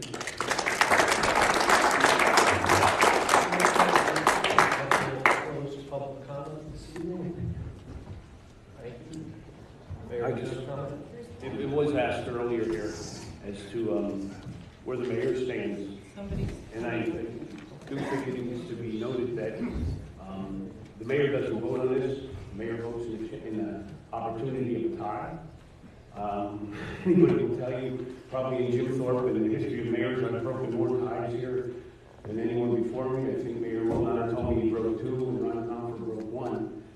I've broken 11. done. So it's been an interesting term for me. I like to sit and listen and hear the value of what comes from both sides of the table. Many times, council won't get to a debate or a 3-3 tie if they know where the mayor stands, because it's better to not vote than to vote and lose the vote. Okay? So that's why I elected that. I've sat with many mayors throughout the county, many mayors throughout the state of Pennsylvania. Matter of fact, we attend a mayor's convention in Bethel every year. And the advice is always to be a strong listener and advisor. But I will give you an answer here tonight, and how I feel that I've heard the debate, and I've heard it back and forth. One thing I think it needs to be made clear to everyone is Mock Chunk Lake, everyone keeps calling it a reservoir. Well, in the late 1800s, the early 1900s, in 1969 and 1972, there were floods that flooded out all Broadway, West Broadway. The lake was constructed to stop those floods. The water intake for the east to west side of town is in Mock Chunk Creek. Jay Miller was here, he confirmed that. That is where the water intake is, which is somewhere in the area of Sportsman's Club in the lake. How I know that was all done in the dedication is because there was one motorboat that, aside of the Fish and Game Commission, that took the flood around the lake. And I was there in 1972 at that age, watching my grandfather load his boat into the lake. And he took the flood and Nancy McCarthy and the rest of the contingency around the lake to show them what accomplishment they achieved. So I do have a strong tie because of memories of my grandfather showing me the pictures from his camera when we came back 2 weeks later, and like today, we're ready in 2 minutes, 2 seconds, I should say. So I would say this to all of you. I've had many sit-down conversations with Commissioner Nostine. Many times I've sat with him and had this discussion. It should be noted that with those discussions, it came up about the purchasing of the property out there. I know there's been many discussions at the County Commissioner's office. I do not support the taking of anyone's land by eminent domain or just condemning it. I feel that it is an overstretch and overarm of government. It's your land. However, I do support the purchasing of it. I do think that the county, Carbon County, Borough, and all those who are involved should work diligently to purchase not only this piece of land, but all the land that goes around Mock Chunk Lake, to preserve that as a pristine area. If you go back and you look into the minutes, you will see where I debated about the cutting of the trees down Flagstaff, which is a shame. Which is a shame. It should not have happened. However, it should be noted that the law allows you to clear your land. I don't agree with that. I don't agree with the development of that type. I think development needs to be done and it needs to be managed. As far as should the zoning be changed, my answer is no. Leave the zoning stand the way it is. However, what does need to happen is our zoning board, as John McGuire had said, our planning commission needs to get together and address this. Because even if that piece of land is purchased, that doesn't stop the next piece of land, and the next piece of land, and the next piece. And it doesn't just happen in Jim Thorpe, it happens out of Bellsville, it happens throughout this entire county. So I think that the answer here tonight is I do not support changing zoning that's been tried and through, because I think that natural beauty that this county offers should not be put aside of anything. However, I do think that council, in defense of council here, they are doing their due diligence. I know you might not always agree with all of them, and as many times I don't, but they're just trying to go through a lot of checks and balances, and I've watched that. The fear is always, you know, can you be sued for not allowing someone to use the land the way they wish? Can you, has everyone been checked and rechecked and re-asked? And their concern is if they stay with the septic the way it is now, will there be more development out there if they put a sewer line out there? So there's a lot on their plate. I can tell you that I say keep it the way it is. I'm sure some council members may disagree or agree with that. But I can tell you this, the only way we're going to solve any of it is if we leave zoning and planning and Jim Thorpe handle it through the county and set up the regulations we need to move us forward into the future so that we can keep it. So I hope that gives you some of the dreams of what I'm looking for.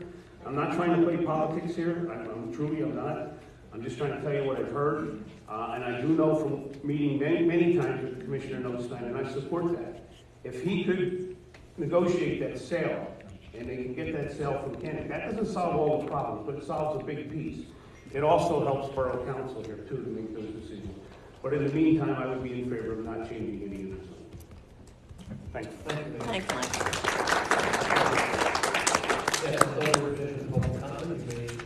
Hi, Laura, Young, 29 West Broadway.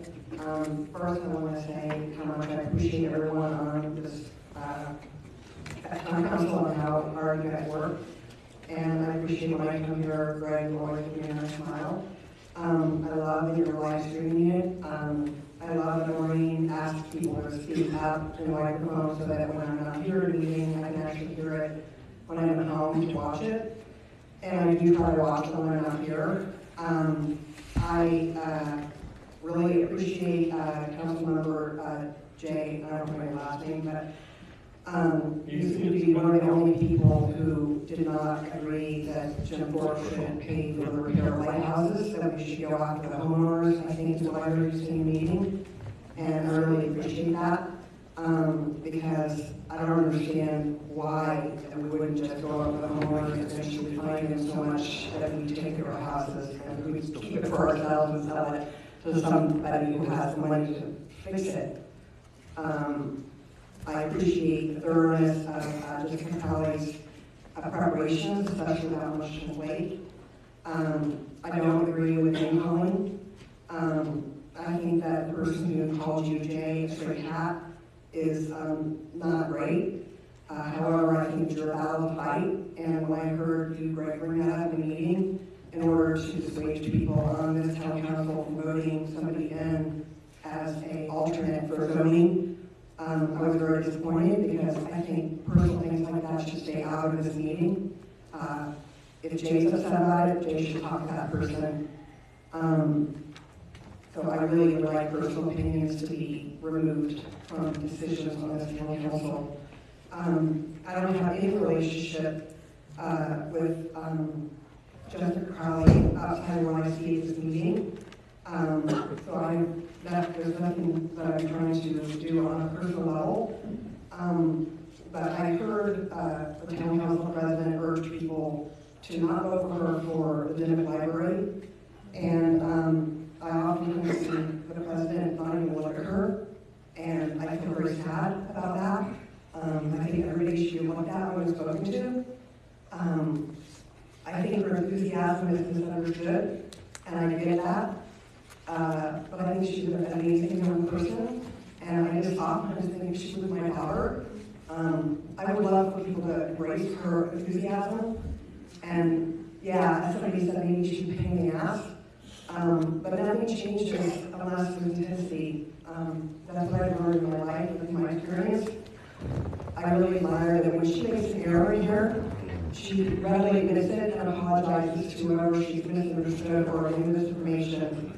I think anything on Facebook, I heard you Greg say, don't pay attention to anything on Facebook. And so when you bring up Facebook about her, I would like for you to just let it go. That's on her. It has nothing to do with you. And I don't know. It's like maybe we can learn to agree to disagree, you know? The other thing is I want to know what's going on with the hideous lights on West Broadway. I know there was talk about it a long time ago, and I don't know what happened to that.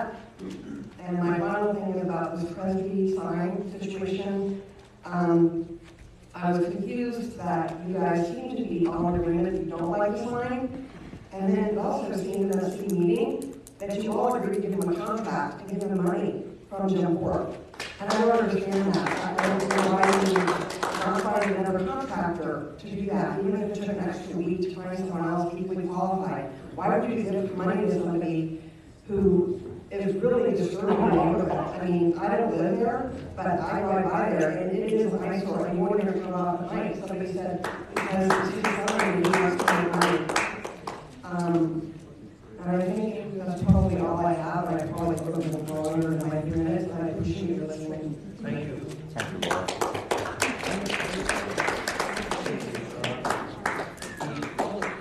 The public party 9112 Broadview Drive short-term rental permit application appeal hearing has been continued, was continued by the zoning hearing board, therefore pushed the public hearing in front of the Borough Council, delayed that, so that is continued until April 13th, 2023.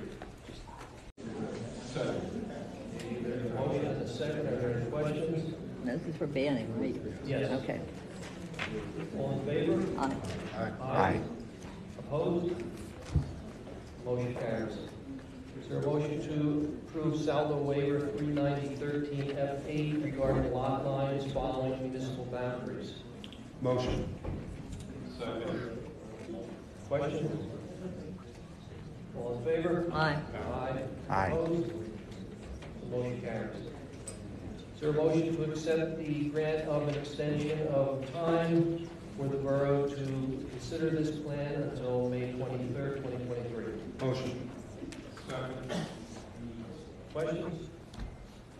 All in favor? Aye. Opposed? Motion carries. Next up is the Canyon Rim Estates Residential Agro-Tourism Rustic Camping Preliminary Subdivision Plans dated November 18th, 2022. There's also a time extension waiver there as well. Is there a motion to grant that extension waiver to March 10th, 2023? Do you want to entertain that at this point in time? Does the council like to entertain that, or do we want to hear from Mr. Arner and Mr.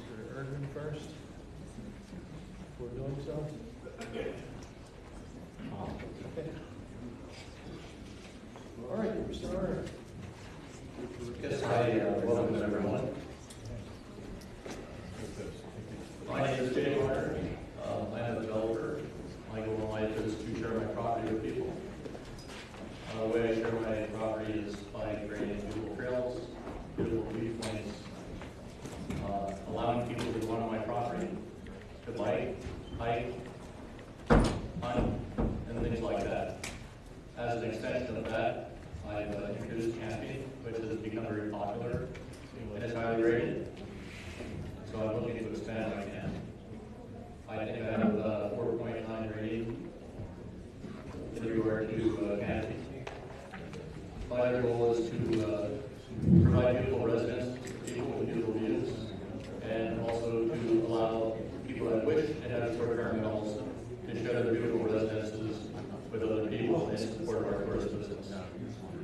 Last meeting, we talked, and I represented to you that I was going to have an individual from Burke's Homes come and speak with you tonight. One of the owners of Burke's Homes is here. So with that, I will introduce Gary McKeon.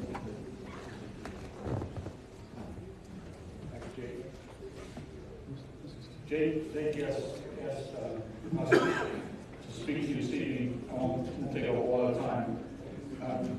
We'd like to participate with Jake in this project. We're a regional builder in southeast Pennsylvania.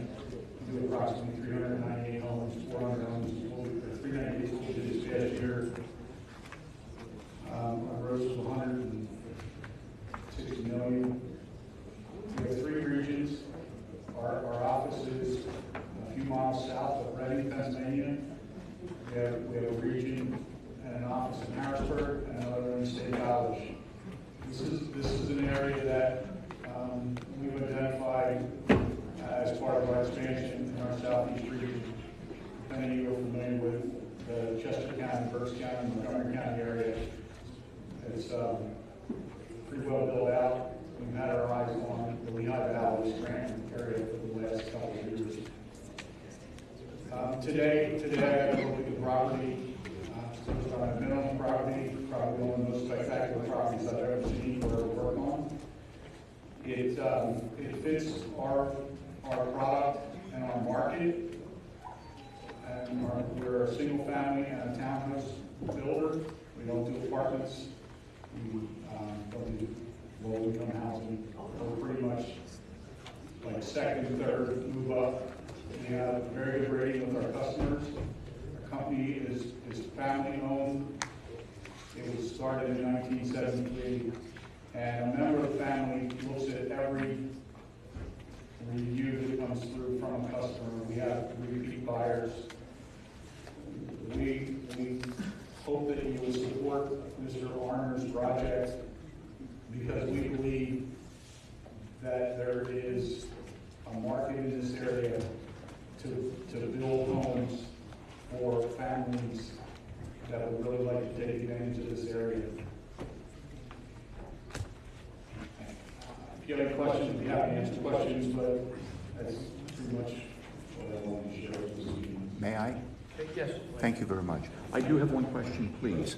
So as a partner, for lack of a better term, in the Arner project, does that mean that you'll be creating new preliminary plans, or will you be utilizing the existing ones that have been presented to us?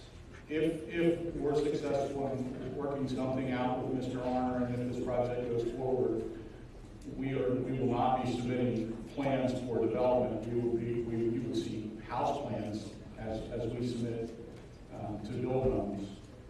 But we're looking at the project the way we've seen it, the way you've seen it, as it is currently. The lot sizes are what we're seeing throughout all three of our regions, and it works for us. So no, the answer to the question is no. We will not be bringing back other plans. We would have some sort of a business agreement, or we would either be buying finished lots or some sort of a partnership as far as doing improvements. And we haven't worked out the details yet. So we do, just to be clear, we do not have an agreement at this time, right, because we need some more detail as far as approvals in order to go forward. So you'll be, at this point in time, you'll be, if we were submitted plans, it's going to be what we've seen previously, phase 1 and 2. Is that correct? That's what you're proposing, being a partner? That's what you're proposing, being a partner in the program with, phase 1 and 2, that we've already seen? Is that correct? No, there are 5 phases. I'm sorry? There are 5 phases. Okay. So it would be we would like to be a part of the end of that 5 phases. All right. We've seen the phases that start, I think, 2029 and then culminate approximately 46, is it?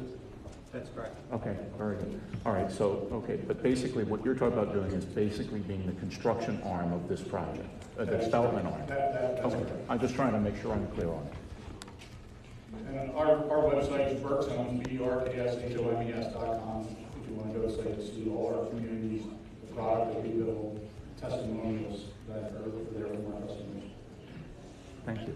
Thank you very much. All right, thank you.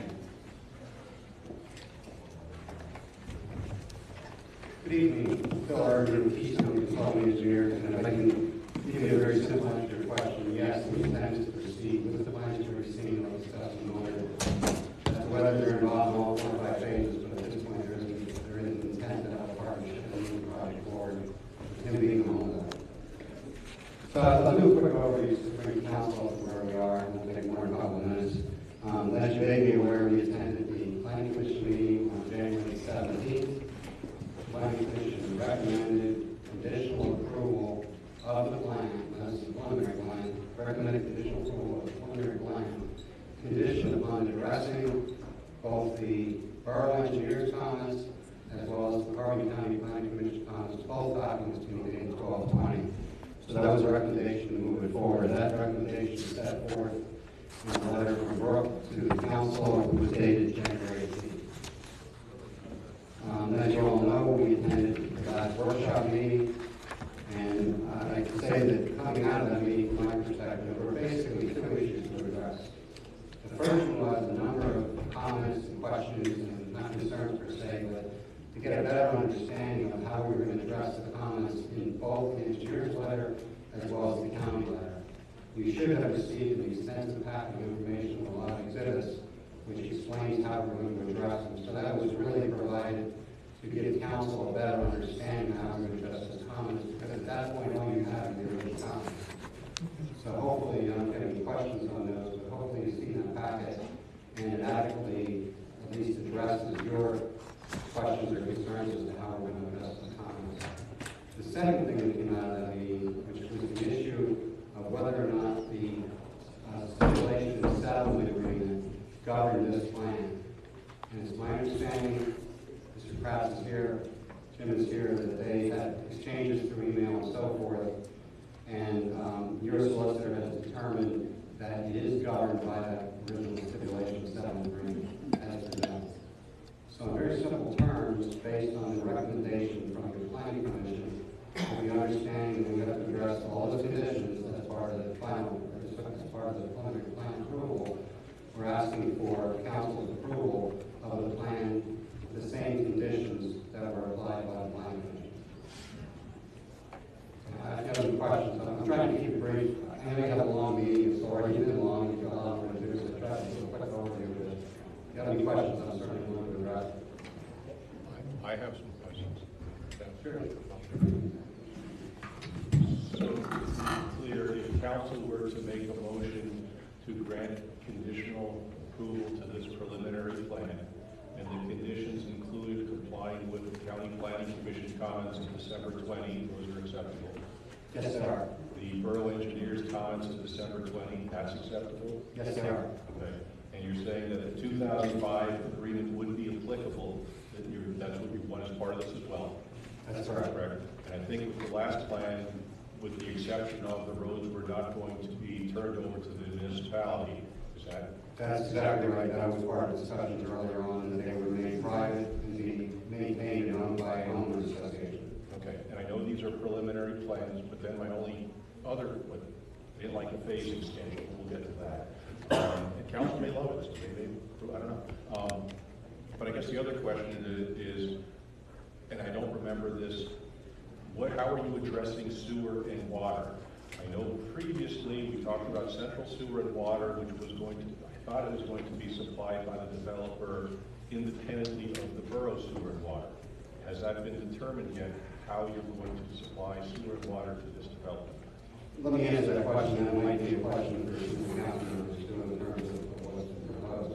As it relates to the water, it will be an on-site water system, obviously getting all the necessary DEP approvals with tanks and wells and pumps and so forth, chlorination systems. So it will be an on-site water system providing water for the entire project.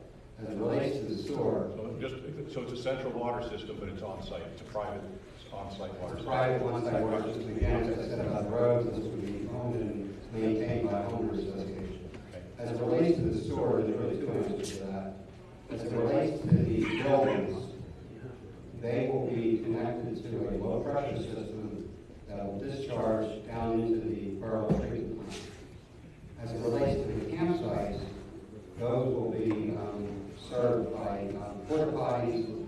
There is a possibility down the road, and I think some of the confusion, quite frankly, is there's a field shown on there that's a septic field on the plan. I think that creates some confusion. At some point down the road, there might be a changeover to have a somewhat centralized low-pressure system for the campsites, which would then go down that facility. But the houses themselves, the buildings, are going to be to a low-pressure system going down over the hill to the plant. I know you're saying, so the sewer will be connected to a lower pressure system, which would eventually connect to the borough system? That is correct. Okay.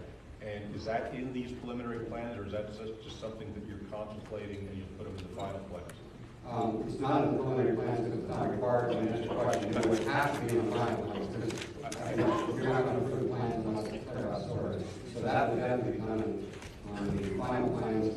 And if you weren't aware of it, we've already had a preliminary meeting with, it wasn't Gary, it was a gentleman in his office as well as the regional public works to have a very preliminary discussion about that option to provide sewer service. But that would have to be part of the final plans, no question about it.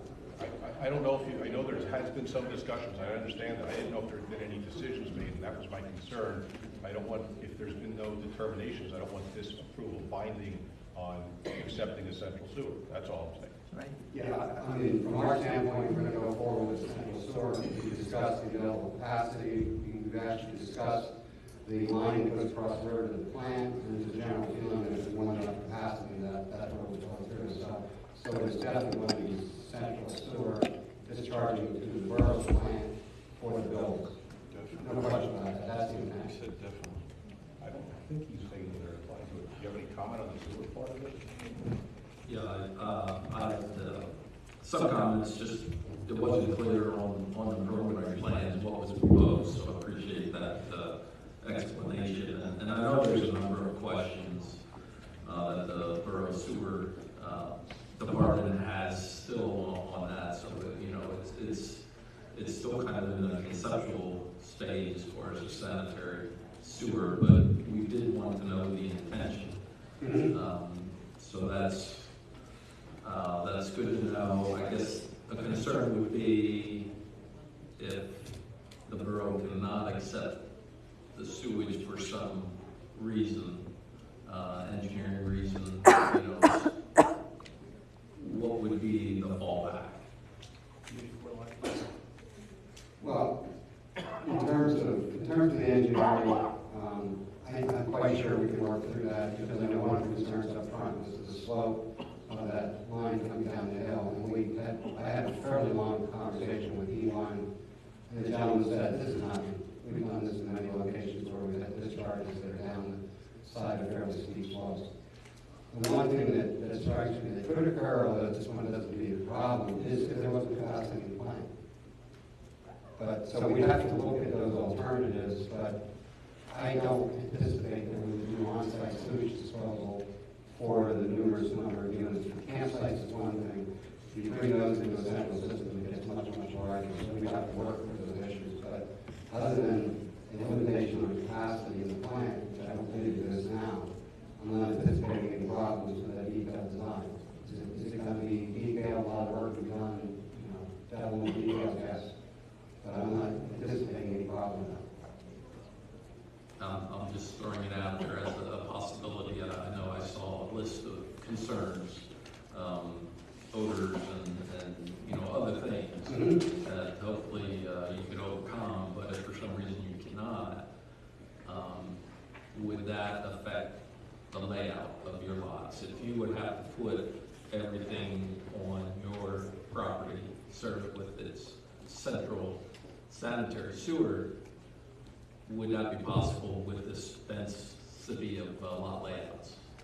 It is possible that it could be less dense. The 84 lot plan would be one option in that regard. Again, the intent is to go over part of the odor issue. Since you mentioned that, we already discussed that with E1, and again, they said they don't see a problem. It has to be part of the design. There's a way to deal with it when we get into those details at this point. They were not concerned about any odor issues, which obviously we'd be concerned about too. We don't want to have that in the community. Well, I attended that meeting, I believe you were at it as well, and I didn't come away with the same interpretation you had, that this was going to be an easy and efficient installation of the sewer line. There was a lot of questions, I believe you asked a lot of them. I didn't get the same impression, so. Yeah, I wouldn't say easy. If I did, I apologize. What I'm saying is we have to work through the details. And I understand. May not be able to do that, but I wouldn't say it's easy. Okay, I understand working through it. I think there was a roadblock at the bottom that you can drill the line down, but we have to get across public property to get to the sewer line. And that was another roadblock. And we had, wherever he comes down to the bottom, isn't there a big issue that we have to get across there to connect into the line? We didn't have a good solution for that. That's going to cost us more money, I believe. And I apologize, I'm not the sewer engineer, Matt Boggs from our office, handles most of that. I just know from what I've looked at, I guess the proposed connection is down at Susquehanna Street, before it goes across to the plant. But I did see, you know, from the various meetings, I saw some notes, and there were concerns expressed by the borough. And I just want to make sure, my concern is that if those obstacles can't be overcome and you have to go back to a central sewer system, does that affect the plans we're going to approve or look to conditionally approve? It's possible, but in terms of the route to get to the plant, ideally the intent would be to go on private property and require the necessary easements, which would ultimately be dedicated to the borough. But the fallback is to go on that right way. And the biggest concern I had, quite frankly, going into that workshop meeting we had here, that last meeting, was whether or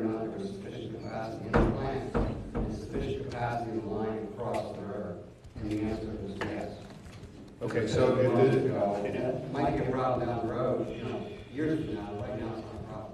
right, so again, I think one of the issues is the variability of your plan. At one point, we're talking about 270, but if the sewer line, the low pressure line doesn't work, I think you just said you're gonna revert back to the 84 lot plan. I'm sorry, his name, Gary, are they on board if it goes from 270 back to 84? I don't know the question's been asked, but that is not, that's to be considered. We're not anticipating that to be the case. Right.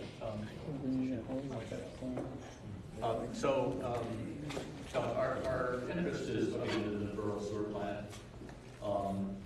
We've had long discussions with E1, and we actually got a preliminary plan from E1, and they said hydraulically, from an engineering standpoint, it would work. When we spoke with you, we were told that the plant was at 48% capacity. Now, the amount of residences that we're putting there, in retrospect, is 10% of what you afford is. And comparatively, number-wise, it's about 10%. So I don't see a 52% capacity that there's any capacity issues. It's just logical that there will be enough. I don't think that there's any issue with the fact that it goes across the river, because that was discussed as well.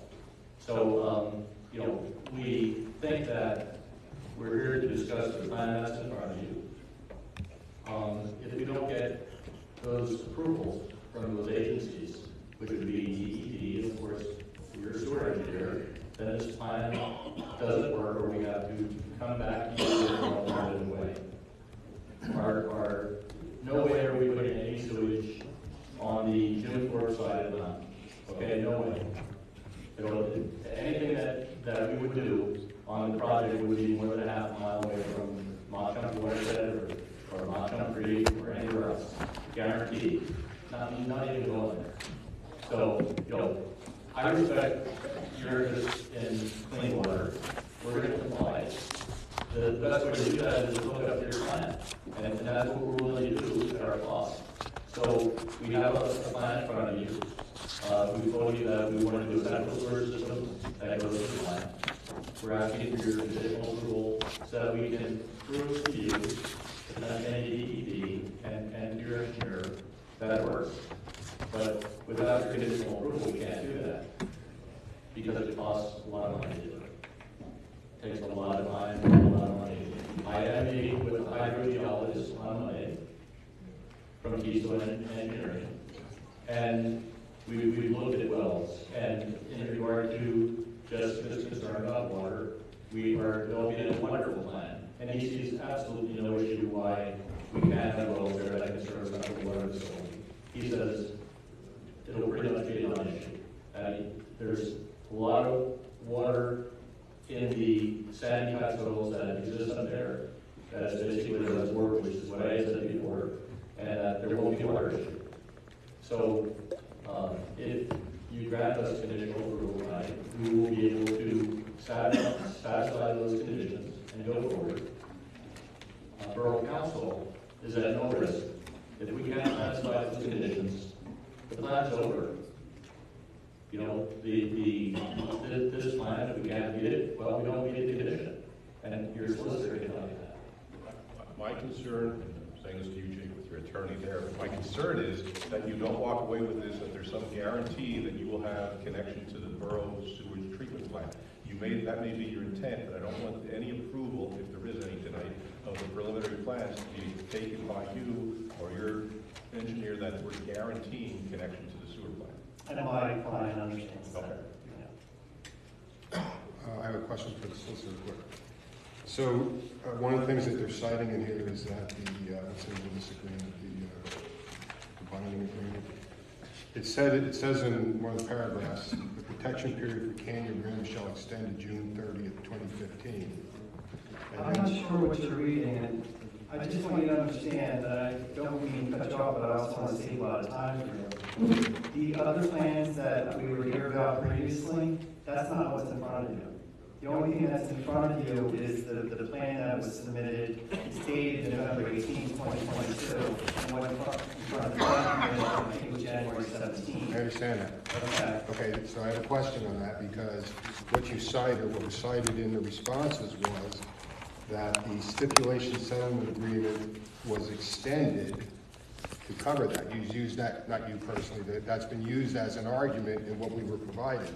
And the one that was signed on the 12th day of March 2009 has in the paperwork, this shall extend to June 30th, 2015. So I'm asking, was it extended again somehow with another document? It was not extended again with another document. However, we have, when we approved the prior plan, I don't remember which one it was, we again said it'll be subject to this 2005 agreement. So I think the question really isn't whether or not the 2005 is extended.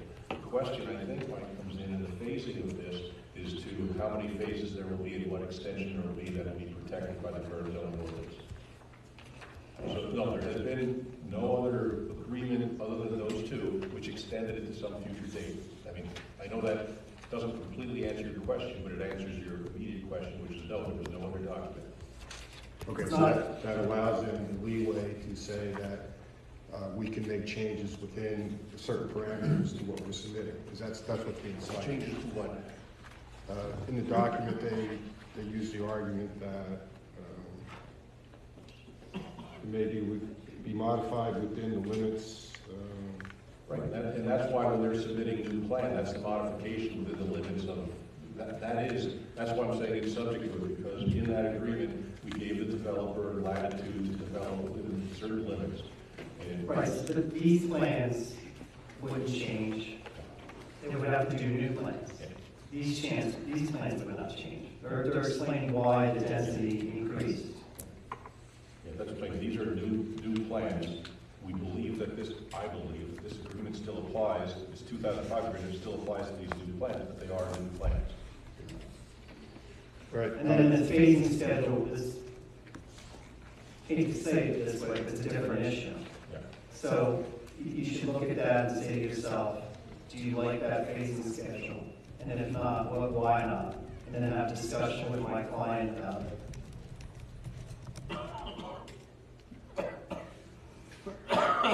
Well, if you're asking me, it does seem somewhat that it's going to 2049. That's a long time. Well, that's because you have basically 5 phases at the end of the day. Now, I can't speak as to how the construction timetable will go. That's not what I do. Obviously, we have Mr. Warner here, we have Engineer Urban here, we have the gentleman from Burst Homes. I'm not sure which one to discuss the phasing schedule. But frankly, you know, that is a typical type of phasing schedule that I see in my practice. You're looking at 2023 right now, correct? Okay. We're looking at conditional approval.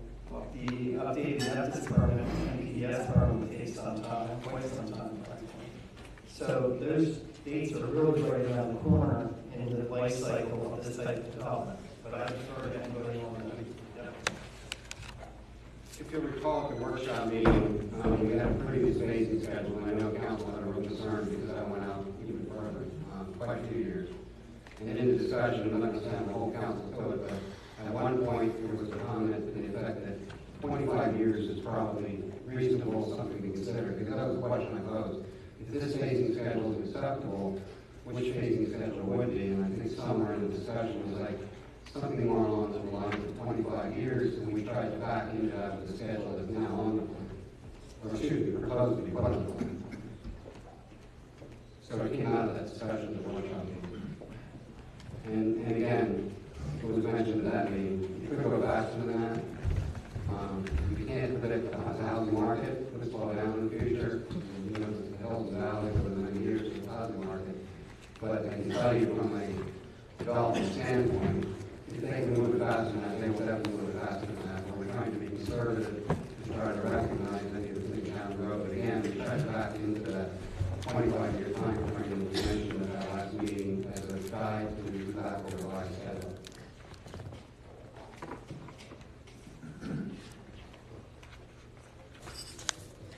Like to explain?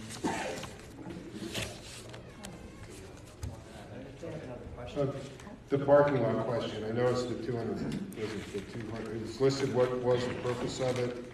At one point it called it the tram parking, but then somewhere else in the document it says it's for agritourism. What is the purpose? Sure. So it's not for tram parking. The purpose of the 220-lot parking lot on there is for agritourism purposes. So think of 149 campsites, and people want to park their cars at the facility that they come to. Now, why would they do that? Our goal is to transport people to Jim Thorpe in vans so that we cut down on traffic congestion and traffic. That's our goal. So when people want to go get onto a bus or a tram or a van, they need a place to assemble. Because you're not going to drive the van through the campsites to pick up people. They have to come to a central location. So that's the reason for it. We expect that the agritourism with the camping is going to grow. We expect to have a bigger winery. We expect to have more agritourism activities, more classes. And I've been speaking to Rodale Institute, who's very interested in this. But they tell me, look, we need 100 people there to put on a class because you won't be able to afford it otherwise. And that's just the dynamics of it. So let's think about 100 people coming to a class. Well, it takes cars to do that. So that's our goal. Now, if the Borough Council in the future would like us to provide parking for the tram on the Flagstaff property, we're very interested in helping in any way that we can. But, I told you before, the tram has to decide that's going to happen. And you have to decide that you want that. If the borough wants to do the parking yourself. I don't care. I just want a happy neighborhood. I don't want people parking on the streets. That's what I want. So,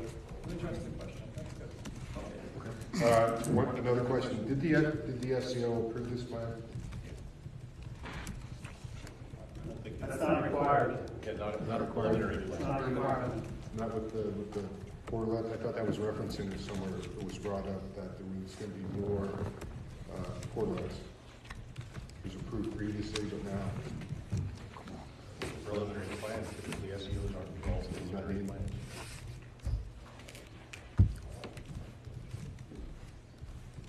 If I'm wrong, let me know. I don't think they were involved in preliminary plans.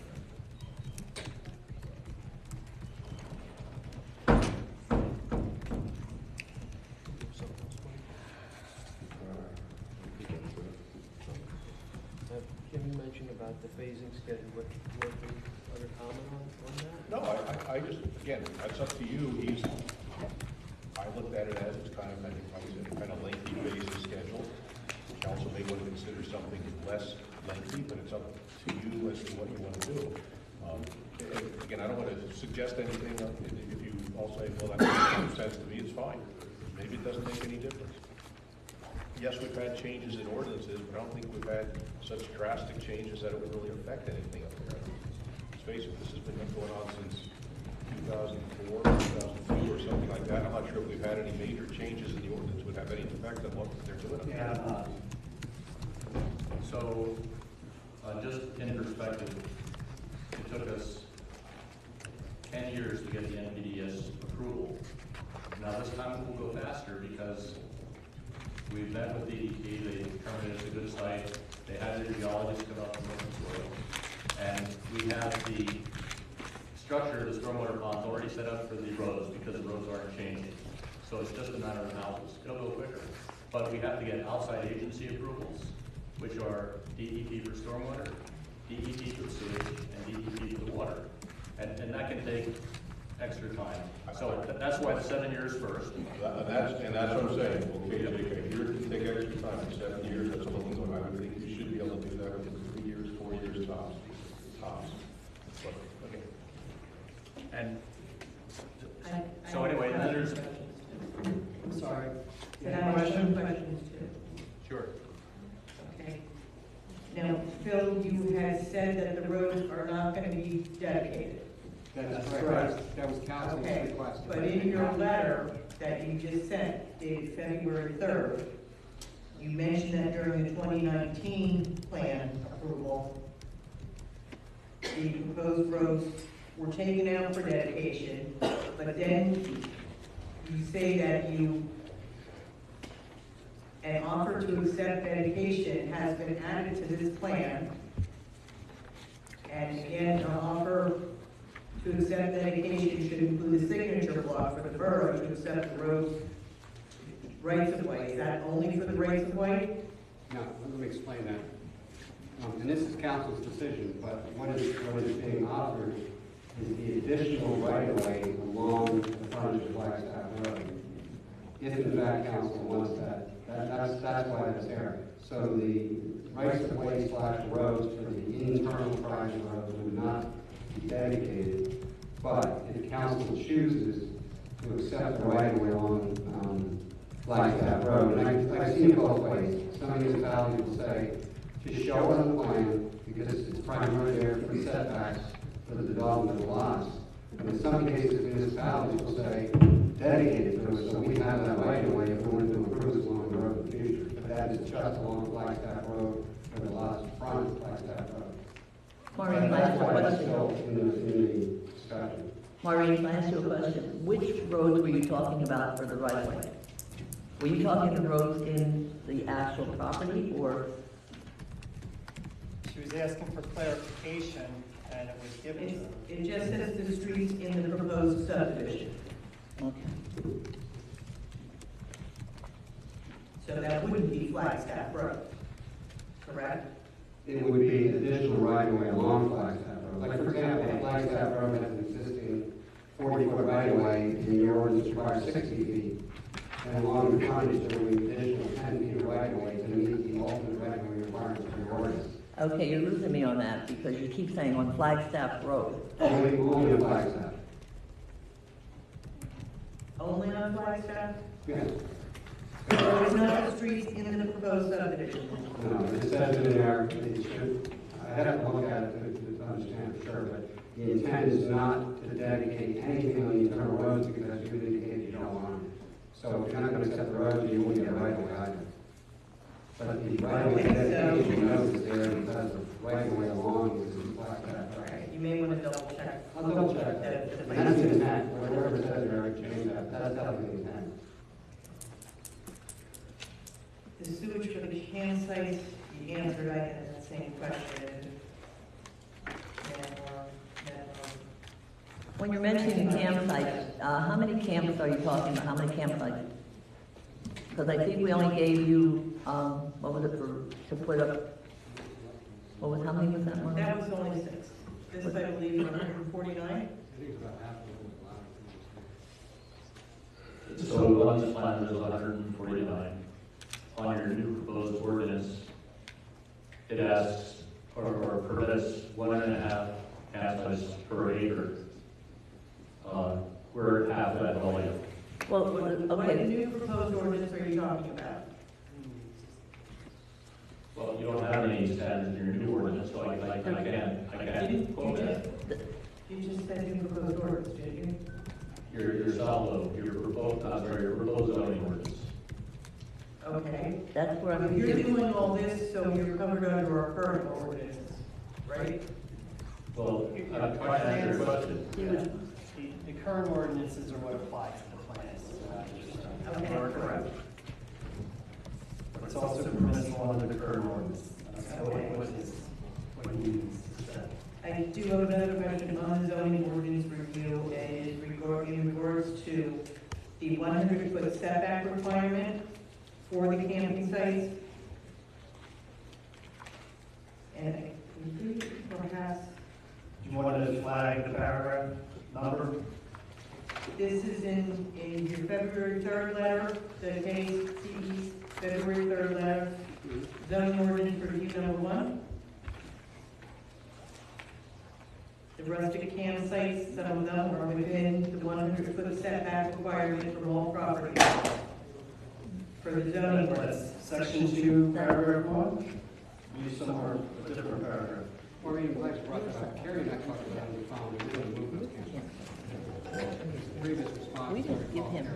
discussed, that it's common property on both sides, and you said that was a concern, and we'll move those campsites.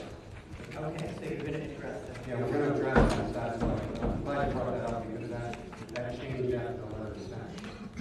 The Carrie and I discussed that earlier today, and we'll just move the campsites. And I have that section where, let me just take a moment here. I was just looking at that section you referred to, and I'm not sure. Section 500-50, 1B, 12A.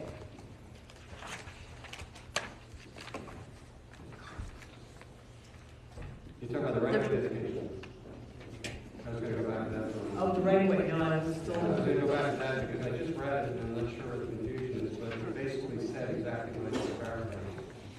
It indicates that the roads will remain private. Here's number 2. I'll just read the answer. In the 2019 January residential preliminary plan approval, Borough will not approve the plan until the roads will be proposed to be private. If the proposed development roadways will be privately owned, they will be maintained by the homeowners association. Then it goes on to say, with respect to the dedication of additional right-of-way along Flagstaff Road, where it fronts the development and offers that dedication has been added to the plan.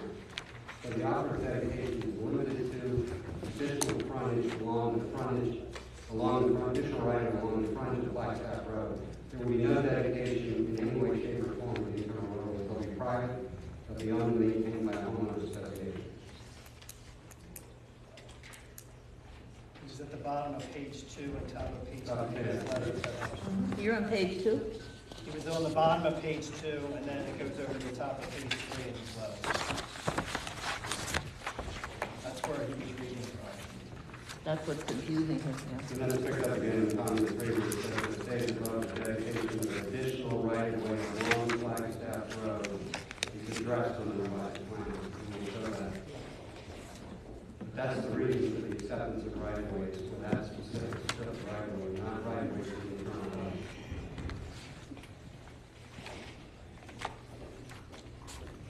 And I just wanted some clarification that, again, for the zoning working part of this. Number 4, as far as the accessory structures. The comment that would be subject to land development, and your response states when a permanent building is proposed for use, land development will be required. Would not the campsite also be required to follow land development or not? The campsite really has no structure, and as paraphrased, the MPC talks about building. It describes land development, it talks about building and so forth. It talks about buildings in the MPC, and these rustic campsites cannot be developed. So, yes, it would apply to anything in the buildings, campsites are rustic, and therefore not have construction of buildings that would require land development approval, pursuant to the MPC.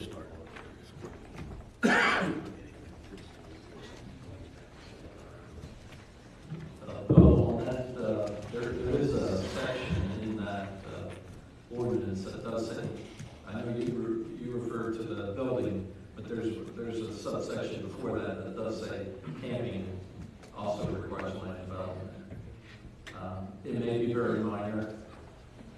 You know, you do show, for instance, down on Jake's 1A lot, you show that there's some paving done for handicap accessible lot, there'll be a manager's tent, there's a water supply tank, and those are the kind of things I think the detail we would need to see, and whether any of those, that would be also for the rest of the 140-some camping sites, whether you'd have additional such facilities along there. So I think there is a requirement for land development. It should be fairly simple, but I think there's still, that can be handled at final plans. I'm not bringing it up to. Right, well, I mean, it's actually part of the preliminary approval of this land development right here is the actual approval, but you can do the details of the final plan, is what you're saying, yes. Right. Right. Let me ask a question, Terry, what you got on? Would it be a site plan? Because as Jamie just said, this is approval of the subdivision land development plan, but would a site plan would be, what you're talking about, to clearly identify the campsites. Or do it on the final plan. It would be part of the final plan. Well, yeah, I guess you could address it on the final plans as well, if you don't want to do a separate one. So for example, if it does develop by phases, first contemplates the campsites in that phase, whichever phases are being recorded in the final, the details necessary will be provided, and that will then carry forward as part of the land development approval campsites in conjunction with the recording approval of that phase. Yeah, I think that could be handled on the Yes, same plan. How hard would it be to actually provide the final preliminary plan, the final and correct preliminary plan of all this? I know you try to get these all taken care of comments, but how hard would it be to provide a plan that you could sit and look at that has all this stuff on it and it's ready to go? Well, respectfully, that's not required at this stage. Okay, this is preliminary approval. Okay, there's other details that you provide at final plan approval. So it's very commonplace to get a preliminary plan approval. It's actually required unless you get a waiver to do preliminary / final at the same time, which you haven't asked for. I'm not asking for the final plan. I said last week we had a preliminary plan on the table with an overlay. It was difficult to look at because you had to adjust this to try to, I'm asking about that preliminary plan. How hard would it be to have, I misused the term. I meant the Preliminary the plan. correct. I'm not asking for the final plan. You're asking for revised. The actual factual preliminary plan. The current with one. everything correct. The current one. Yes, that we could actually see what you really are going to show us what you're going to do. Well, these plans do show you what we're going to do. Nothing is being proposed to be changed. The campsite details or minor details that can be put up on the final plan, not the preliminary plan. They're not required at this point in time. So I'm not understanding really what you're looking for. I think there are a number, and Bill indicated in his responses, there are a number of, what we would say, cosmetic type changes, additions, corrections, notes.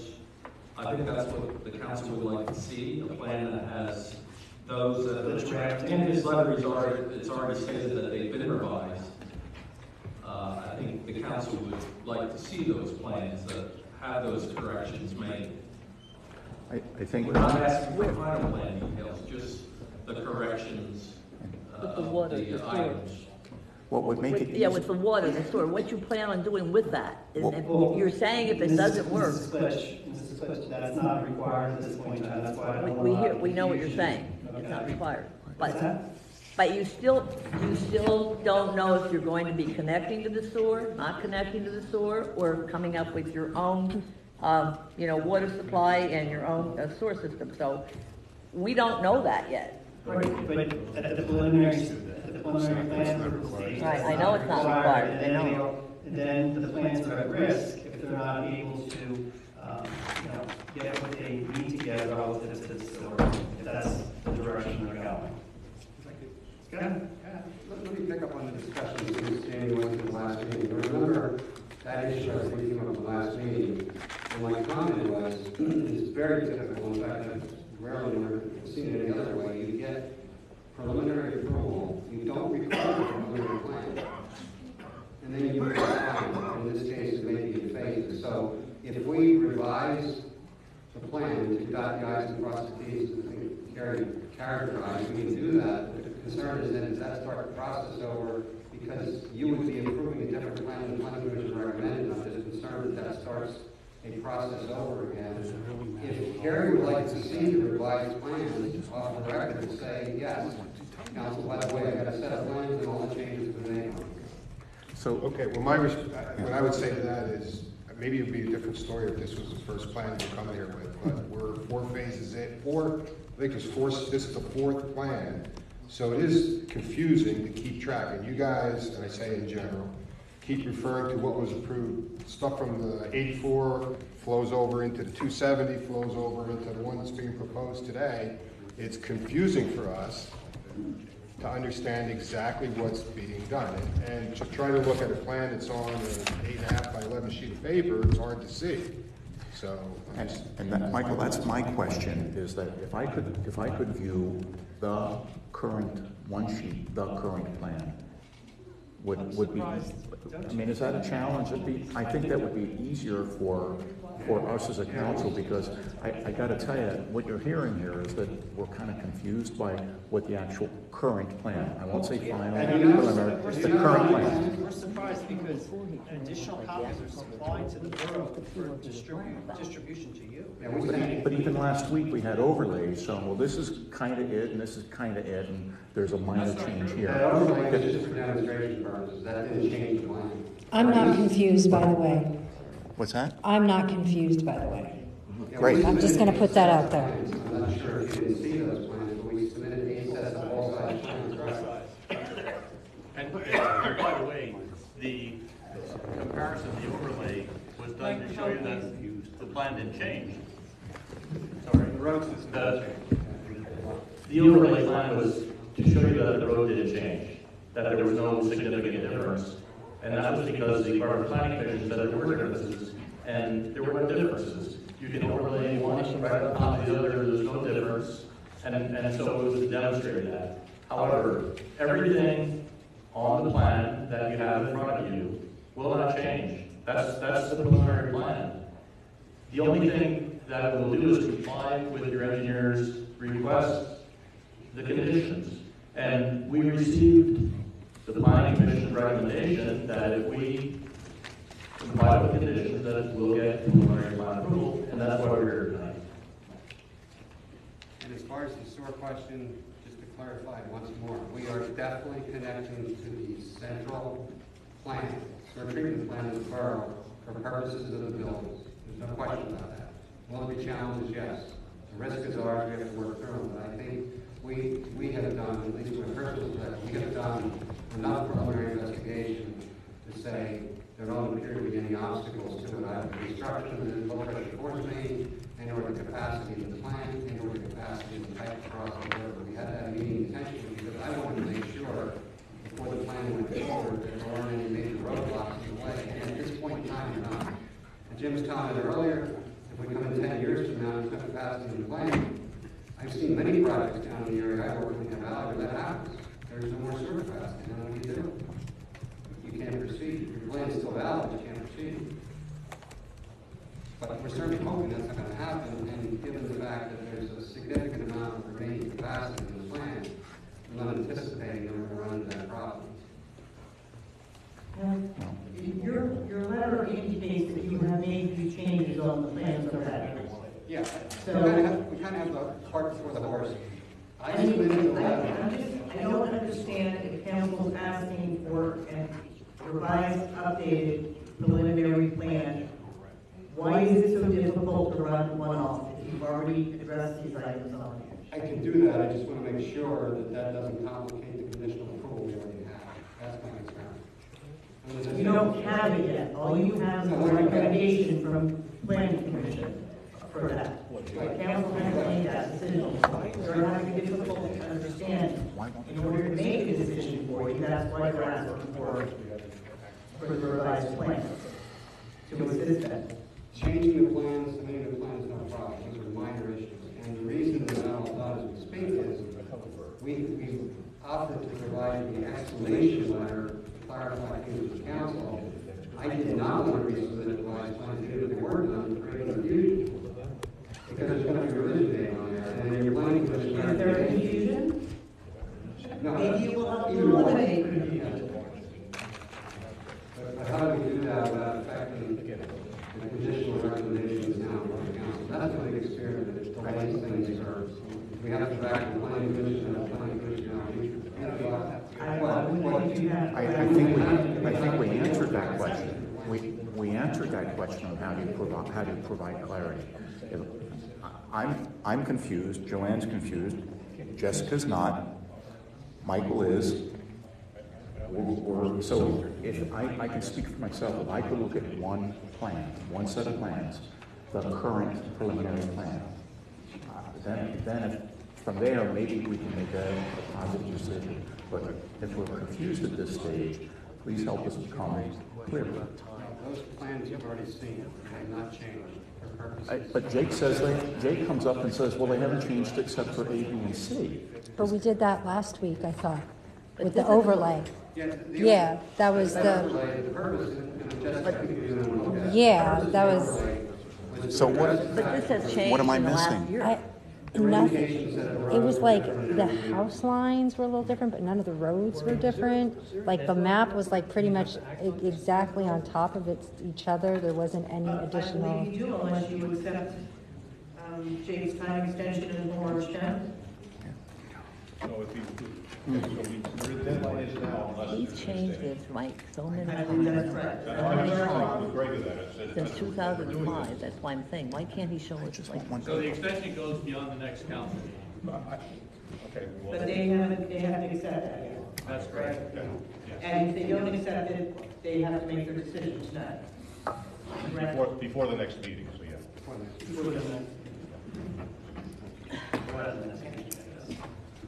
So can we get a corrected preliminary plan? We'll give the time extension, and that gives you time to correct the plan. That seems what the council's looking for.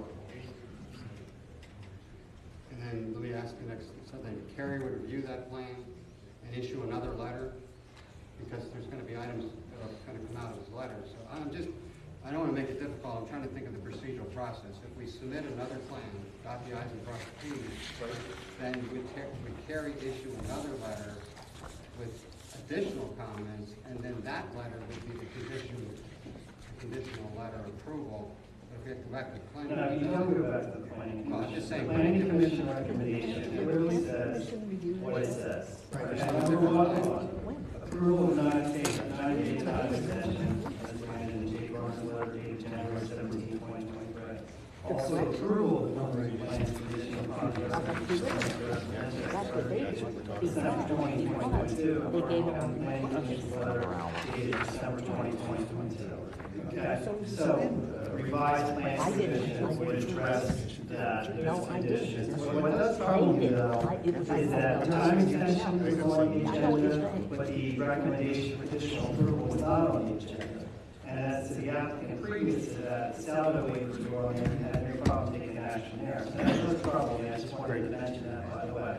But getting back to the business here, you know, if revised plans were submitted, it's just in compliance with what was recommended by the planning commission, that the engineer should review it and should say where has things been satisfied, because you would shrink the issues, right? It would shrink the comments. Well, I have a concern, Mr. President, I have a concern with sort of treatment plant usage. And I can't give you that commitment tonight.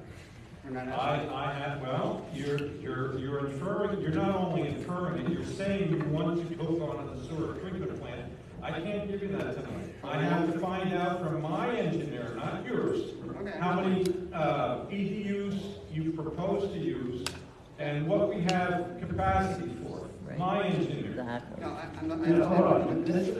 No, I'm telling you my concern. That's my concern, period. If you said you wanted to hook onto the water, you hear a lot about them, and you're not. That's why we're not doing it, because we got shut down on the water discussion. Exactly. That's another issue, but I don't want to say I'm going to give you disapproval with the knowledge that you intend to hook onto our sewer plant. I'm going to check with my engineer first before I say that. So that's well, we need why I say. We need to get a planning module. Well, that's fine, but you mentioned it. Yeah, we need to get a planning module approval. I understand that. Mr. Miller, you are correct. He did make that statement, but he also qualified it with the fact that if there was an inability to go forward on that issue, the developer is at risk, because this is only preliminary plan approval. So that issue, though, was the final plan. So you're looking at the next approval step, not, we're at this step here, the preliminary plan, so that's actually not a legal requirement. And you can confirm this on that. It's a requirement of me telling you, I don't want anyone walking out of here saying, oh yeah, we're going to hook to the treatment plant. No.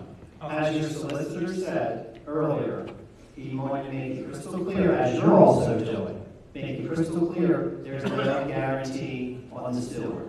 And we understand that. the message crystal clear, and we're acknowledging in the minutes. I'm very understand. Because I have to check with the engineers of the borough. But I want that understood and in the minutes and recorded, that I want to make that, I have to make a determination, and that is my concern. And I respect that, except for the fact that you need to consider, please, that's not a legal requirement for what's in front of you. And I want that in the minutes, please. Mr. President, it's clear either you gotta, it's two things, either you give them a time extension or you give them a yes or no. Apparently they don't want a time extension, call a vote. Oh, wait a second. I give you a time extension. I didn't say you didn't deserve a time extension, I said they gotta make a decision, we could go on here till midnight. The Great. bottom line is it's either a time extension and work it out, or give them a yes or no, give the man an answer. 1 second. Well, it's a yes or no, or a time extension, right? If we just have a minute to confirm that, and frankly, pushing the issue. Well, you're pushing the issue, and I'm sitting here listening to two guys in council talk, nobody seems to know what's going on here. So let's either give an extension and do the research that Mr. Miller asked, or make a motion yes or no. The answer is coming for you and council. We'll revise and resubmit the plan where comments can be addressed. And one thing you have to understand, many of the comments are simply nothing different than the final plan that we carry out. So you will come and resubmit. Resubmit, addressing the items that need to be addressed, and then we'll figure out the procedure after that. Now, just to be clear. Don't push it. We have the planning commission's recommendation with a condition. He's going to address the conditions on the plan for your engineer to review, for council to make a decision. That's what we're saying. I don't thank you. You need to push it, kind of, you need an answer, yes or no? Motion would be to grant, to accept the grant of the extension of time for the borough to consider this plan until March 10th, 2023. Motion. I'll second the motion. Mr. Yeastead and Mr. Miller on the second. Are there any questions? All in favor? Aye. Aye. I'll extend. Opposed? Motion carries. Thank you. Thank you. Motion to table the plan? All right, let's go. Did they do a motion to table the preliminary plan? I think they need to with the extension. Okay. This is a question I have is, Carrie, by when do you need in terms of your time to review? That's Why don't you call them more? Can we get a few copies of the plan, so we'll... Yeah, we did have large ones, no one came to pick them up, so, We submit any copies. Thank you. yeah, we'll let you know when we get the large ones in. Thank you. To work with you. It shouldn't take me a long time to look at the resolutions. So we'll try to work with you. We'll work it out. Thank you. Thank you very much for your time. I'm glad that we could agree on it. Thank you. Thank you for your patience.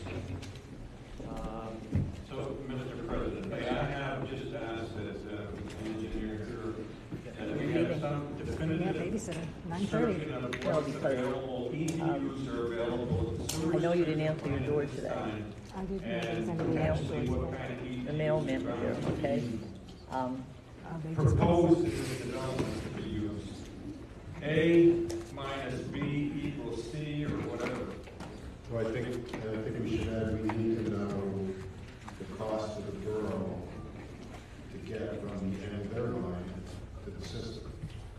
That's not, I guess that's the other, we need that, we should be aware That's of one of that. the items that was listed, I saw as a note, I think it was like a 300-foot section would be needed from the end of their easement to the high end point, so it's a question of who pays for that. Pays for that. It wouldn't have to be a question of what the cost is to the borough.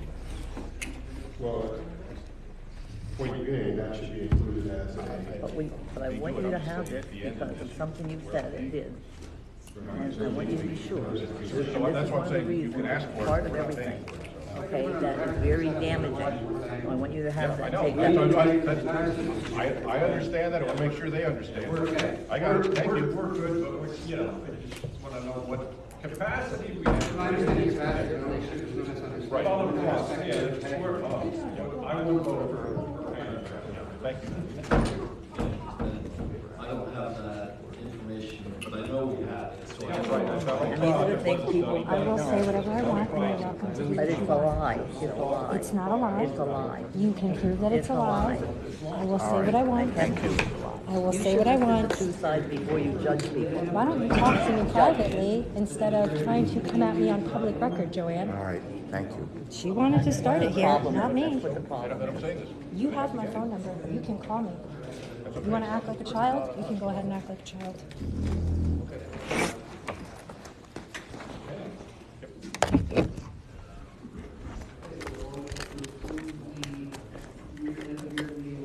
December 29, 2022. Motion. Questions? Okay. Have a good night. Thank you so much Oh. for your support. Yeah, I do my best. And I think you came out stunningly good tonight, but I wouldn't leave right now unless... I got a you babysitter go. at 9:30 every night. Yeah, I tell them. That's why they wait till these things to do it last for me on purpose. I tell them. Oh. This is not. That's at the end of the agenda. That's why they did it. I asked them to move it. I specifically said, can you please move that to the front of the agenda? No. No, of course not. 9:30, I tell them. They know my schedule. Thank you. We'll see. I guess I'm tuning in to see if I get voted off my committees or not. I think you got all the supporters on your side. Yeah, Joanne just gave me a cease and desist letter. Like, I don't know what you people are talking about. Yeah, I don't. I wouldn't take any stock in what she has to say. I'm going to flush it down my toilet when I get home is what I'm going to do. You have to understand that she's confused. Yeah, she is confused. She said it like 10 times in there. She's clearly confused. Joanne? She's clearly confused. That's why I messaged you. I was like, why is She Joanne pulls even it every meeting. Every meeting. I'm confused. I understand exactly what you guys were saying. I'm so. She asks questions to make it sound like she knows what's going on. We gave them 8 copies of plans, none of them have them. Yeah. You're the only person that looked at the plans. I don't even know how they can be confused if they don't look at the plans. Like everything else. Like everything else in here. What's going on? Like, that's what I feel like. What is going on in the House of Commons? So, once again, thank you. Do you have a ride? I do have a ride. We're Okay. going with We Amy. just had to get some fresh air. Yeah. I'm still watching. I have to tune in to see if I get fired off my committees. So Well, it's coming. I think it's at the end. We got a lot to go Listen, over. if they sign that, they're signing their votes away. Everybody's showing support for you. They're literally signing their votes away for their next term. They're not going to be on. I don't think Jay will sign it, and I don't think Bob will sign it. Because Bob voted me onto the library board, even when Greg tried. Joanne only voted you on because she was like, oh, she wants to let her have it. She says, she gave me a cease and desist letter. She won't even tell me what it's about. She's like, I could hear you. She said, I heard you say something like, you have my number, Joanne. I don't know why she decided to do that on public record. That conversation. I don't know why she couldn't call me. Just now, she insisted that I take her. I barely hear it, but I could hear you She talking to her. insisted that I take her cease and desist letter at that table. I don't know what in her right mind made her think that that was a good place to do that. Wait a minute, the one that they're... Just now, she just gave me a cease and desist letter while I was standing up and leaving. Because of my TikToks. Why? Because you stole $15,000 from the borough? Yeah. What, you don't want me to tell people that? I don't fucking That she care. only had to pay back a portion of I don't just for fucking hush care. hush? We all know about it. Kiss It's my not ass. a secret. It's fucking public record. If you don't want me talking about public record, don't put yourself on the public record. All right, let's get out of here. Have a good night. Before I get Thank you, spied Barry, on. for your support. Hi, everybody. I'm still on my Are live you good? stream. Oh my God. I just Tyler's good, right? Tyler's good. I have until, all right, let me. No, we can still watch this, though. We can watch this Okay, while you I'm gonna actually check through some of my comments. Tell your friends I said hi. Oh, hi, guys. This is Amy. Hi, I'm the one that supports Jess all the time. Hi. This is my people. Is what's his name? Sage. What's his face on there? Sagefire. Yeah. I think he was in earlier. We're besties. He is awesome. They voted on things without me. Everybody, Amy says hi. Cast a spell on Joanne. I'm headed for. We're on top of it. Everybody's talking about Joanne. we're gonna read this. We don't have to. She's what, 86 years old? She says that that's damaging. Well, why didn't you call me? If you don't like a TikTok video I posted about you, why don't you just text me? Not watching TikTok. She probably doesn't even know how to log on to TikTok. Did you hear me ask Greg? Greg, are you talking about a TikTok dance? Yeah. Like, are you talking about a TikTok dance? Is that what you're...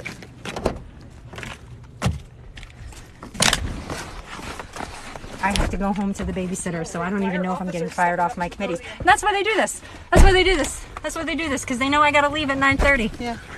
That's my schedule. They know I got to leave at 9:30. And they're like, oh, whoops, sorry. Why is Chief Shots? Chief Shots. Shots. Joanna's Facebook. She's shown up in my people, a few times. I never even posted a TikTok about Joanne. What is she talking about? I just talk about Greg and Mike. But we might now. Yeah.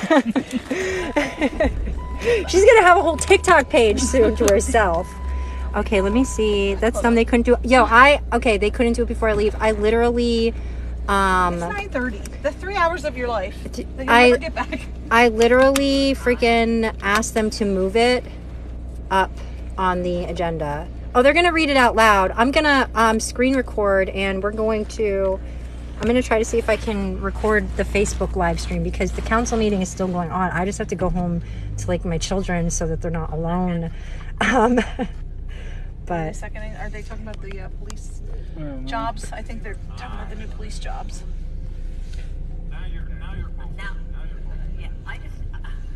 Congratulations, guys. Yeah, those are the new police jobs. oh, because the new police officers.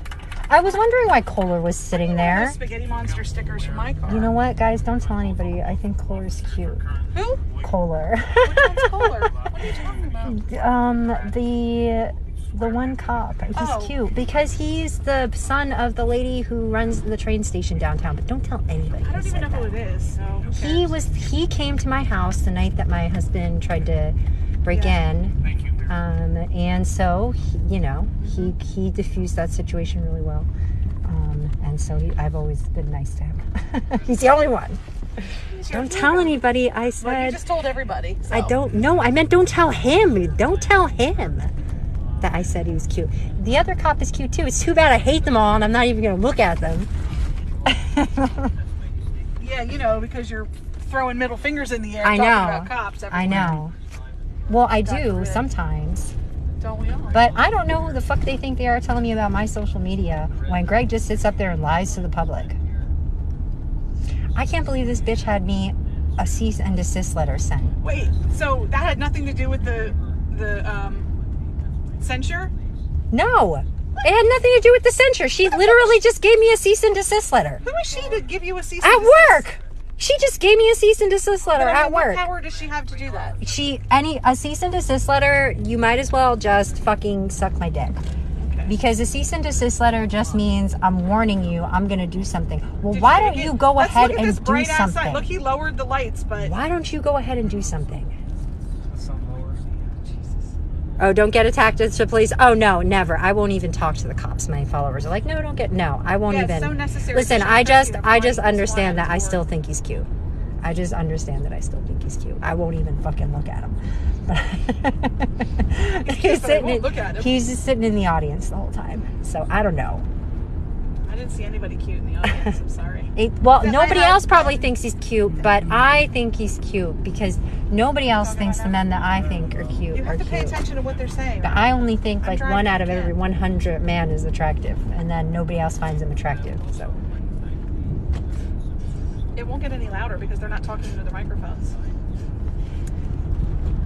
Okay. Cease and desist. How do you get to the Facebook Live?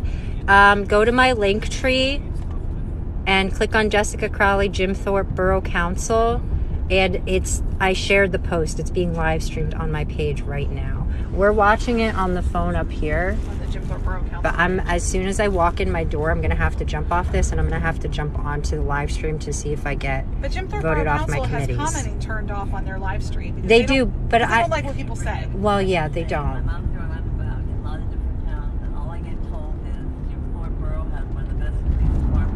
Oh my God, stop sucking up. Oh my God, shut up. I'm so glad I wasn't there for this stupid cop. We had to hire 2 new cops So there's like a whole bunch of cops there tonight. And I'm just glad that that's one thing that I'm not regretful that I'm missing tonight. I don't fucking care. Fine, hire them, whatever.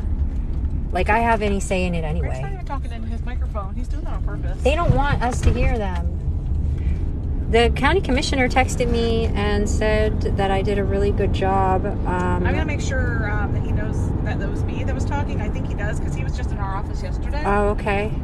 He comes in and talks to Tyra sometimes, and I'm going to be like, so, how'd I do? Okay, thank you guys. I'm going to jump off now because I'm getting close to my house, and I got to jump on Facebook and see if I get kicked off my committees. I'll let you guys know if I get kicked off my committees, and then I'll post all the clips. And let's see if we can make Amy go viral. Oh, yay! All right. See you later. Make sure you post my Cash App on there.